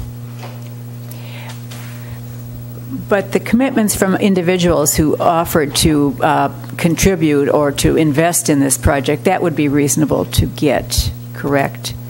If somebody was willing to loan money. If they have if there's a person that they know that's willing to give them money based on nothing but their promise to them, that's a letter that you certainly could see. So, from a financial viability standpoint, and I'm speaking to my peers here, in terms of a greater comfort in understanding the financial viability of the applicants, if in 30 days you had letters of commitment with qualifications as outlined by legal counsel, because there will be qualifications, there won't be a full commitment. No, you're not going to get any commitment letter right now. If you had promises from each individual that the applicant has mentioned and the terms associated that for the liquid cash that would be available to the applicants, and if you had bank statements and an understanding of the individual's personal finances, because I believe some of the financial contribution was predicated on a go-forward profitability of existing businesses, which you're not going to see in 30 days either. I mean, I don't understand how I get there and feel comfortable, and I don't understand how I answer Mr. Davis's question about a solid commitment, because I don't understand if they're not able to show that kind of financial viability now without showing viability for a contribution to Centennial Parkway, how I could reasonably grant a COL. I don't know how we get there. I don't see it.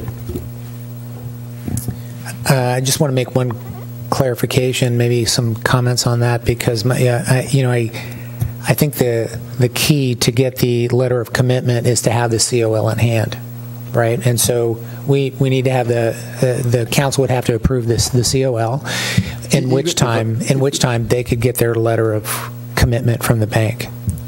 Even if they go into the bank with their COL, it's still going to be a condition. It's not going to be absolutely ironclad commitment. They're not going to get that until they have their entitlements approved and their lease. Then they're going to get, and even then it's going to have some qualifications, but it's typical qualifications. Yep. Okay.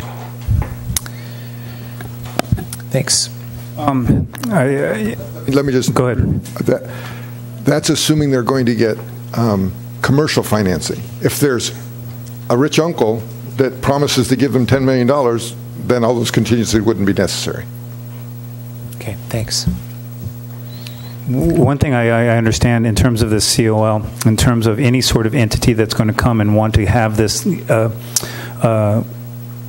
attain this lease, they're going to have to go through this process. And as Eric was explaining in terms of the COL, the first stage of it, I think, Eric, you said it was going to cost more or less $650,000 to get through that first stage? No, I didn't necessarily say it cost that. That's the funding they have in place now to get going and start down that path. But in terms of that first phase, in terms of the phases of this construction, what sort of money do you anticipate them needing to get through the preliminary planning? I don't have that figure. Okay. That depends on their engineering and the design people and who they hire, and their whole team of architects and engineers and others, consultants, to get through the planning and permitting process. Okay, no problem. Because the reason I say that, in terms of getting this COL, and in starting on this process, in terms of their planning, and then if they were able to satisfy, even if we give them a month, 2 months to satisfy these next stages to get a COL, or even if we give them a COL tonight. However, they have X amount of time, and if they don't satisfy it, they're going to lose it. So in terms of us being out as a city, yes, we will be out time that at the end of that year we could get this property back. The lease will be up. We'll put it out to RFP again. However, we've been through this process, this vetting process with 2 entities, and we did award this bid to this group. And so I think that it is, with these additional conditions, I do believe that it could be a valid COL. Okay, unless there's any other discussion, I'm ready for a motion. Yep, Red? I do want to get some clarification about the cash in hand. Is it $650,000 that you have in the bank right now to help fund you to start, or was it $166,000 and you anticipate adding to that from future business revenue? Okay, so currently of our own money, that would be our investment to date, it's $166,000. Available funds from other parties are over $600,000. So if we took the full amount and we made Great American Fish Company's investment and borrowed against it, and we would be making that investment that we have in Great American Fish Company liquid, and that $500,000 would become available to us. So that would make it a bad number. And then my stepfather has offered $100,000 and put his letter of intent, and he's in constant conversation with me about that amount, possibly more if need be. So if we broke ground tomorrow and asked for a loan and we had the COL and all of the proper timelines were followed, the level of commitment for the banks, we would be over what our needed amount at that time is today. And yes, they would, and we had the COL in hand. They could therefore do the higher level of commitment that you guys are asking for right now. It's layered in, as Attorney Pannone said, that as we breach each level, it gets less stringent on, and there's more level of commitment from the bank. We have, as we've demonstrated, the funds to get started. I do have numbers, preliminary numbers on soft costs right now. I can pull some of those out for you. I've been doing bids from different contractors in the area, not to mention I pretty much know what my engineer is going to cost me, my architect, the remaining fees, soils reports, things of that sort. Once we start, basically at this point, we were looking for the COL in hand before we go start spending this next chunk of money that is a very, very large chunk of money we need to spend. That $166,000 is what we have set aside to initially spend right off the bat. And then also, Vincent Crook says that if we have the amount between $500,000 and $6,000 today, he would give us the money today. That's what they want. They want the interest up front. And yes. He has $3 million set aside for us to do the project. That's in our letter of commitment or letter of intent from him. As was mentioned by Eric earlier, that he has been involved with a couple different projects on the Embarcadero. He chomps at the bit for them. He's eager to jump in on these projects. In fact, he told me specifically he was upset when he finally got paid off on a loan that was on a property on the Embarcadero because it was so lucrative to him. He is there if need be. However, we are pursuing better options, more viable, less costly. However, the project still pencils out even at a higher interest rate with a hard money loan through Midcoast Capital, which in our letter of intent is right there, $3 million available, not to mention the $600,000 that we currently have. And that number isn't what's the word, stagnant. I believe there is more available potentially on that if need be from her father, from Giovanni, from my liquidation of my asset. So we are ready to do this. We have worked hard, and we can do this. Okay, thank you. Thanks, you guys. Thank you.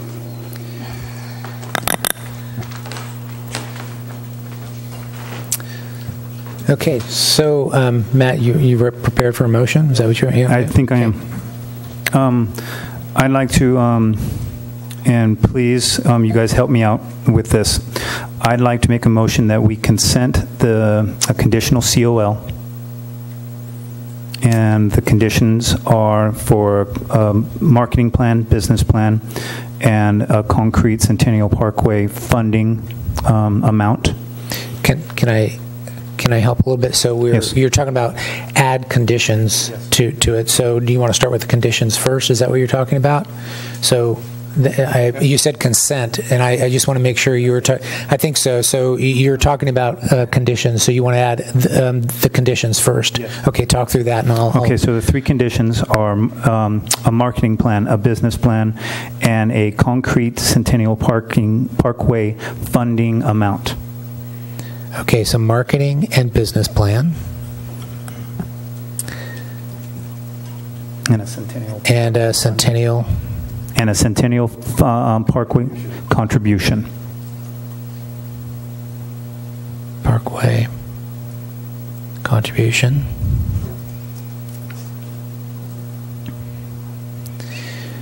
So I've got two conditions. I'm kind of putting one condition. I'm just writing notes based on what you're saying. So condition of marketing and business plan. So that being right. Were you no? Okay.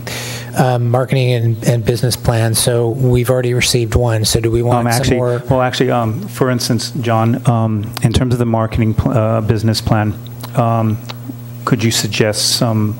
And you may not be in agreement with this, but however, in terms of your expertise, what sort of wording could we put on that business plan that, in terms of your commentary, saying the current business plan being superficial and too not sufficient? Any sort of words that you would add to that? Matt, with all due respect, I won't support the motion, so I can't. No problem. I do apologize. I really want to be helpful, but... Okay. Mr. Mayor? Yes, sir. Or Councilman Maskowski, I think what you're trying to achieve is getting a professionally prepared marketing plan and professionally prepared business plan. That's what you're looking for. And I'm assuming that what you're also suggesting is approve the COL with all the conditions that were already in the staff report and add to that these other three conditions: a professionally prepared marketing plan, a professionally prepared business plan, and some express dollar amount to be contributed toward the Centennial Parkway. Yes, and then can I put a time requirement on that? Yes. Marlis, we talked about 60 days. Do we have any other sort of dates, or are we satisfied with 60 days? That would change the COL language, which gives them until December 31st. So we want to also amend that to within 60 days. Correct? Yes. So the item number one. Right. Item number one would be changed to 60 days instead of... Along with the additional requirements. With the understanding that the financial commitment you're going to get in 60 days is not a real defined financial commitment, because you're not going to get that now. Well, it says letter of commitment from accredited financiers. I understand, and what I'm saying to you is right. The letter of commitment that you're going to get at this stage is going to be contingent laden. Right, and the proof of cash reserves. When you say cash reserves, you mean the dollars they actually have in hand? Proof of, yes, the dollars that they actually have in hand. Meaning the $166,000 that's been referenced? No, plus the additional monies that they have been guaranteed from other individuals, a letter of commitment. That to me is the letter of commitment side. It's not the cash in hand, because it's not their cash. Okay. Well, unless somebody gives it to them. Okay. Okay. So if I may, rather than 60 days, can we just put November 1st as the date, which is approximately 60 days? Yep, that's fine with me. I'll just pencil it in November 1st. Is everybody's good with that? Okay. So November 1st, 2017. Matt, you want to get one little... I know Joe pretty much crafted what we were talking about. Yep, you totally did. So we're talking about a marketing business plan, professionally prepared, an express dollar amount, commitment to the Centennial Parkway, obtain the financial letters or financial pre-approved as an item number 1. Instead of reading December 31st, it would be November 1st. That's what I have so far written down. All right, so with that, what else do we need to put into this motion? It's your motion. It's your motion. Can I ask a clarifying question on this? Yep. The marketing plan, business plan, centennial figure, this is all going to be wrapped into the consent of landowner agreement as a condition of it. Yes. In addition to all the timeline stuff we've already got in there. Yeah. It's now got 15 conditions. Yeah. And can I ask another clarifying question? Who's going to be the judge of the marketing plan, business plan? Are we bringing that back to council in the future? So they perform, they provide all the stuff, they've got the commitment stuff they need from the bank. We bring that back to council for a reality check, make sure we're still good, and council's still good with it. And if we're good, we just continue on with the COL. Yes. Okay. Just want to clarify. So with that, do we have to do I try to re-say that, or does that stand as a motion? I think we have enough information to have there be a clear motion. Okay. Could I have the motion read back, please? Yeah. Because I don't understand it. Yeah. Matt, do you want to give a stab at it? Okay, sure. I make a motion that we that this COL approve the COL. That we approve the COL with the conditions stated for a professionally prepared business plan, marketing plan, and with a concrete Centennial Parkway commitment to Centennial Parkway, and that this that these commitments, along with all the other milestones, be met by November 1st. Okay, we've got a motion. Not all the other 12 milestones, just the one that had December 31st. Oh, just the first milestone. And I hate to muddy the water, but the substantial contribution to Centennial Parkway, do you want to try and nail that down, or do you want to bring that back as to what that should be? Well, there's no discussion about a second. Are we waiting for a second? I'll second the motion. Okay. All right, so we have a motion and a second. Motion by Mr. Makwetsky, second by Mr. McPherson. Discussion. Thanks. Thank you. My question is, how can you expect any applicant to make their own recommendation as to the amount that they're going to contribute to Centennial Parkway when we have no idea of a concept as of yet? I think that's an unfair, onerous requirement. It doesn't make any sense to me, and I think it seems like we're making stuff up to get this thing passed for the applicant. I don't get it. I'm sorry. So on that side of things, so we do have an adopted concept plan by the council, and where we were going to go with this thing, you're going to get a little further down the road, but fast forward to the day. I think it makes a lot of sense, and Ms. Hanson sort of referenced this in talking with her neighbors down there. It makes a lot of sense to go sit down and talk with Court Caldwell the Libertine and Doug Redigan at Rose's Land. It's on. Okay. Sorry. And I think that's where they would need to go. They probably need to sit down and all talk, and that was sort of what we were going to do internally down the road. But I think that's probably how you're going to figure out what they can and are willing to do in that location, given the current concept.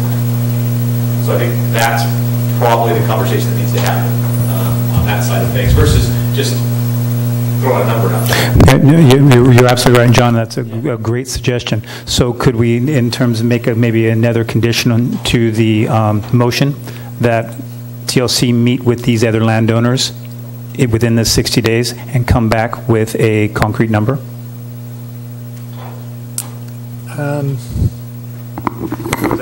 Maybe this one will work better. I think they should at least come back with maybe a concept about what they're, combined willing to bring forward, because they're all going to be bringing projects back in the same time frame. So having them all talk right now is a great idea, and they can sit down and I'll be available to them as well to sit down and go over what was approved in the concept plan, and then they can have the conversation about where they would like to go. I think to some extent you don't have, I mean, Bert Caldwell probably hasn't gone down the road other than he's seen the concept plan for Centennial Parkway, at least on that side of the Embarcadero, but I don't know that he's given it a whole lot more thought about what they want to do, but at least they can start having those conversations now versus later. No, you're absolutely right. And John, I totally agree with you in terms of that. I'm just going, Red expressed how important the Centennial Parkway is to that area, and so I was looking for more of a concrete number. But however, I would be also, in terms of attaching a condition to this motion that, I mean, I don't know if that's still too vague, saying these bodies have to get together and meet. That could still just be, mean nothing also. I don't know if there's any sort of way we get any meat from this. Point of clarification, if we could either vote on the motion and or withdraw the first and the second and then have a re-motion, that would be appropriate right now. I would agree. Totally. And so basically we could, we do have a motion on the floor. Unless someone wants to amend it, I would ask to call the question with further discussion. If there's no further discussion or any intent to make an amendment to the motion, I'll just call the question. All in favor say aye. Aye. Aye. So we have 3. All opposed? No. Opposed. So we have 3-2. Councilmember Heading, Mayor Irons opposing, and so the motion carries based on the motion. So if there's any other clarification on motions that want to be discussed, that's open for that. Seeing none, I'm looking towards our staff. Looks like there might be a question. I understood that there was going to be some desire to further expand what that Centennial Park condition was going to be. So if that's the intent of at least 3 people up there, then someone needs to make an additional motion to say what that is going to be, based on what Mr. Graham said. If you want to, I'm not saying you have to. I'm saying. So right now, the condition based on the motion that was approved 3-2 is that they would come back with some sort of expressed dollar amount contribution based on the conversation we had, that it might be better to have the 3 entities down there coordinate how that goes based on staff input, which I would agree with. But right now we have a motion that has passed with that outlay. So unless I guess I'll make a motion to help with this to go. I guess so. The motion would be that we strike the condition on the previous motion that involved the Centennial Parkway, specific amount, and we get a part of the condition of this is a commitment to the Centennial Parkway with the other applicants being Doug Redican and Burt Caldwell in the development of that portion of the Centennial Parkway within the 2 lease sites. Is that what you were alluding to, Scott? I don't think there should be an expectation that the entire Centennial Parkway is going to be developed through this. It's not mine by any means, but go ahead. The intent was to really have them look at that portion that's on the west side, which is basically the parking lot opening. Yeah, between Rose's Landing and Libertine.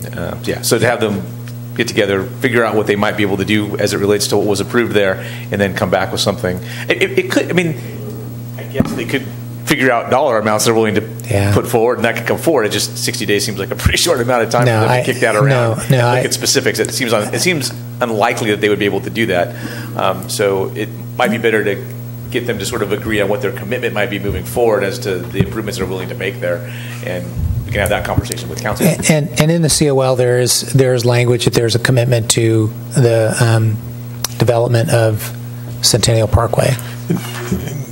Could it be as simple as a condition to participate in whatever funding the city creates, funding mechanism the city creates for this parkway, whether it be an assessment district, an impact fee, or other mechanism? That would be perfect.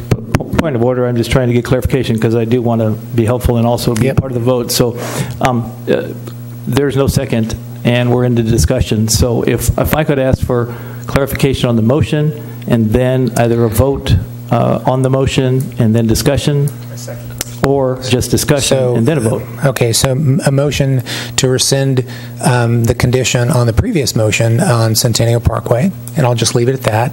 And then the other motion would be to have the applicant have a condition that they are committed to some sort of fee or condition to mechanism to support the Centennial Parkway as deemed by staff. And I'll second that. Okay, so that's the motion?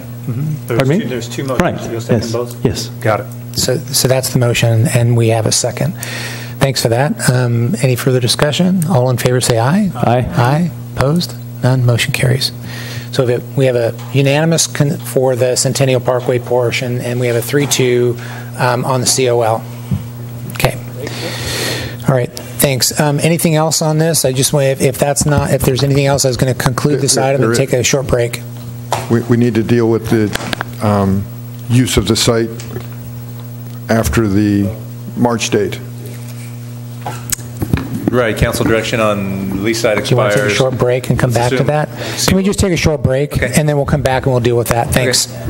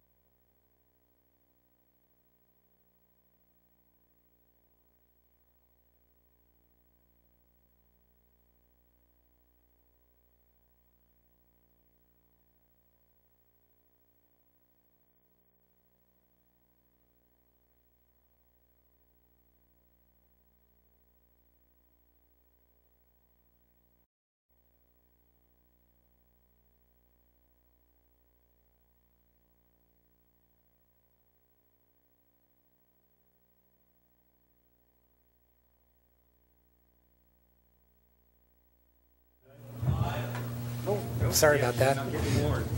Yeah. Okay. All right, welcome back. So we're still on item C2, and we wanted to continue the discussion on temporary. Eric? Direction on how to operate the lease site after Thank you. March 31st, 2018. Thanks. The three options I presented earlier.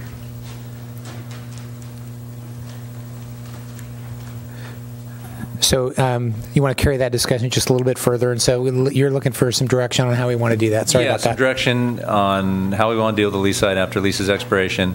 I recommended if CLL is granted, do a temporary lease with TLC Enterprises.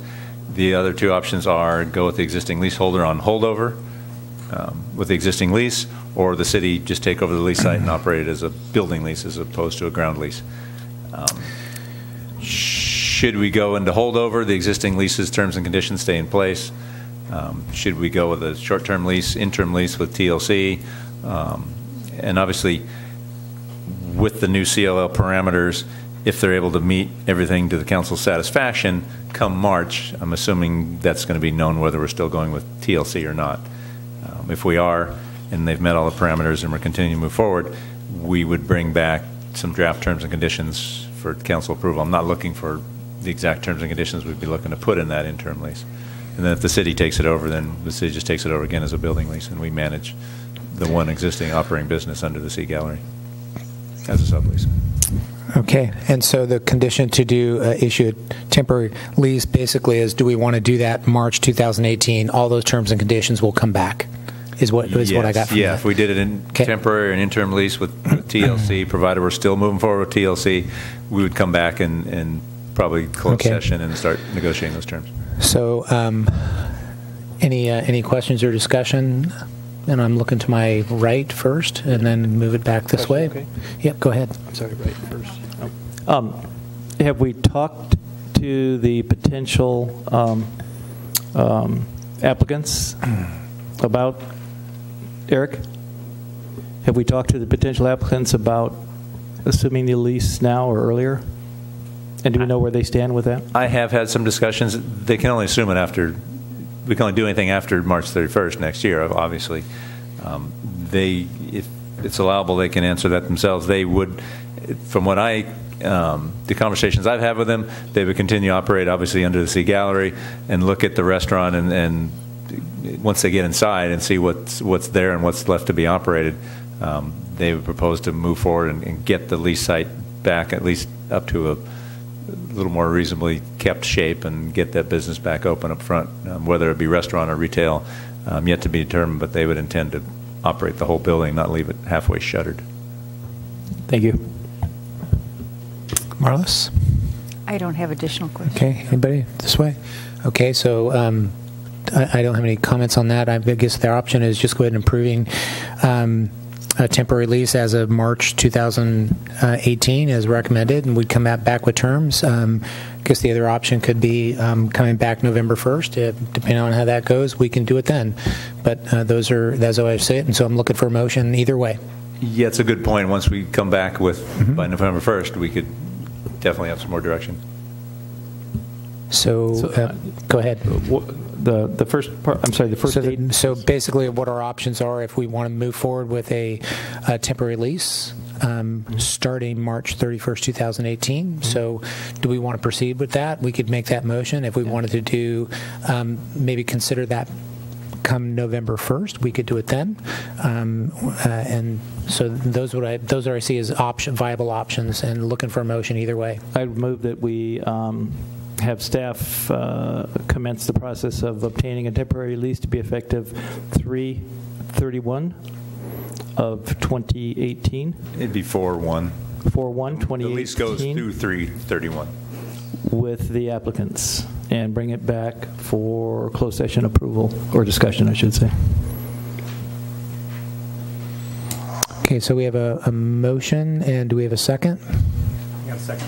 So a motion is second. So discussion, just questions. So we'd be bringing back the conditions of that in closed session. So that was what the discussion was, and per closed session rules, we're okay with that. Correct. Okay. All right. Okay. Any other discussion? Seeing none, all in favor say aye. Aye. Opposed? None. Motion carries. 5-0. Dana, sorry. And so that kind of that will conclude item C2. Okay, we're good. Okay. All right, item C3. Item C3 is a review of the resolutions to be considered at the annual League of California Cities Conference coming up this September. And Dana, thank you. You're welcome. Thank you. On July 11th, the council selected Mayor Irons as the voting delegate and Mayor Pro Tem Heading as the alternate voting delegate for the annual business meeting to be held at the League of California Cities Annual Conference. This item is an opportunity to review the resolutions to be considered during the business meeting and provide direction to the city's voting delegates. Since the proposed resolutions were public safety focused, we asked Chief Allen and Chief Knuckles to review them and provide their input, and those memos have been included with the staff report. They both support the resolutions as presented. So staff recommends the council authorize the voting delegates to vote in favor of resolutions 1 and 2. Great, Dana. Thanks for that. And thanks, Chief and Chief, on those memos. Appreciate that input. The double chief thing. So sorry. Any questions at this point from council? I just had a question about if the sheriff's office has taken a position on these, and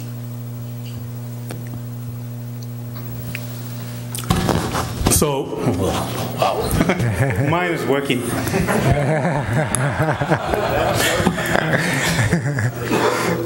So our local law enforcement, California law enforcement, support Resolution 1.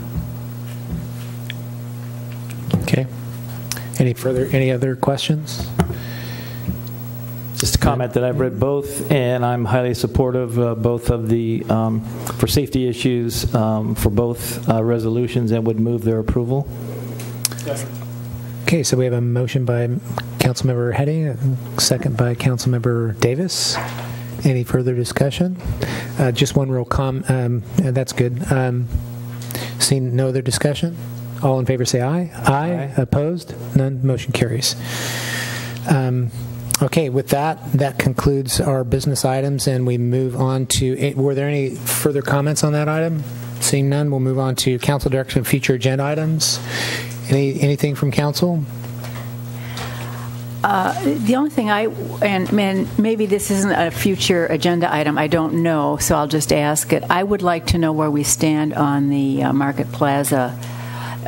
It was the RFP, and then we had a broker, and I just don't know where we stand on it. I don't know if I can ask it or it has to be an agenda item, or what. Yeah. So we were looking to put together a contract with California Hotel Broker Commission that's decided that they were... Microphone, pick another mic. This is fun. It was fixed until I touched it. We were working on a contract with California Hotel Brokers. During that process, Aaron Graves decided they didn't have capacity to take us on as a client for this for the Market Plaza project, and so now I'm out looking for some other folks, the direct broker, go through a brokerage to do that. So. Got a couple irons in the fire. In fact, just got an email this evening from Aaron about a couple of other folks that might be able to take us on. So vetting it right now, and going to be bringing back something to council as soon as I have an answer. Yeah. Thanks. And if we don't have any future agenda items, our next regular city council meeting is Tuesday, September 12th, 6 p.m. right here at the Vets Hall, and we can adjourn the meeting. Thanks.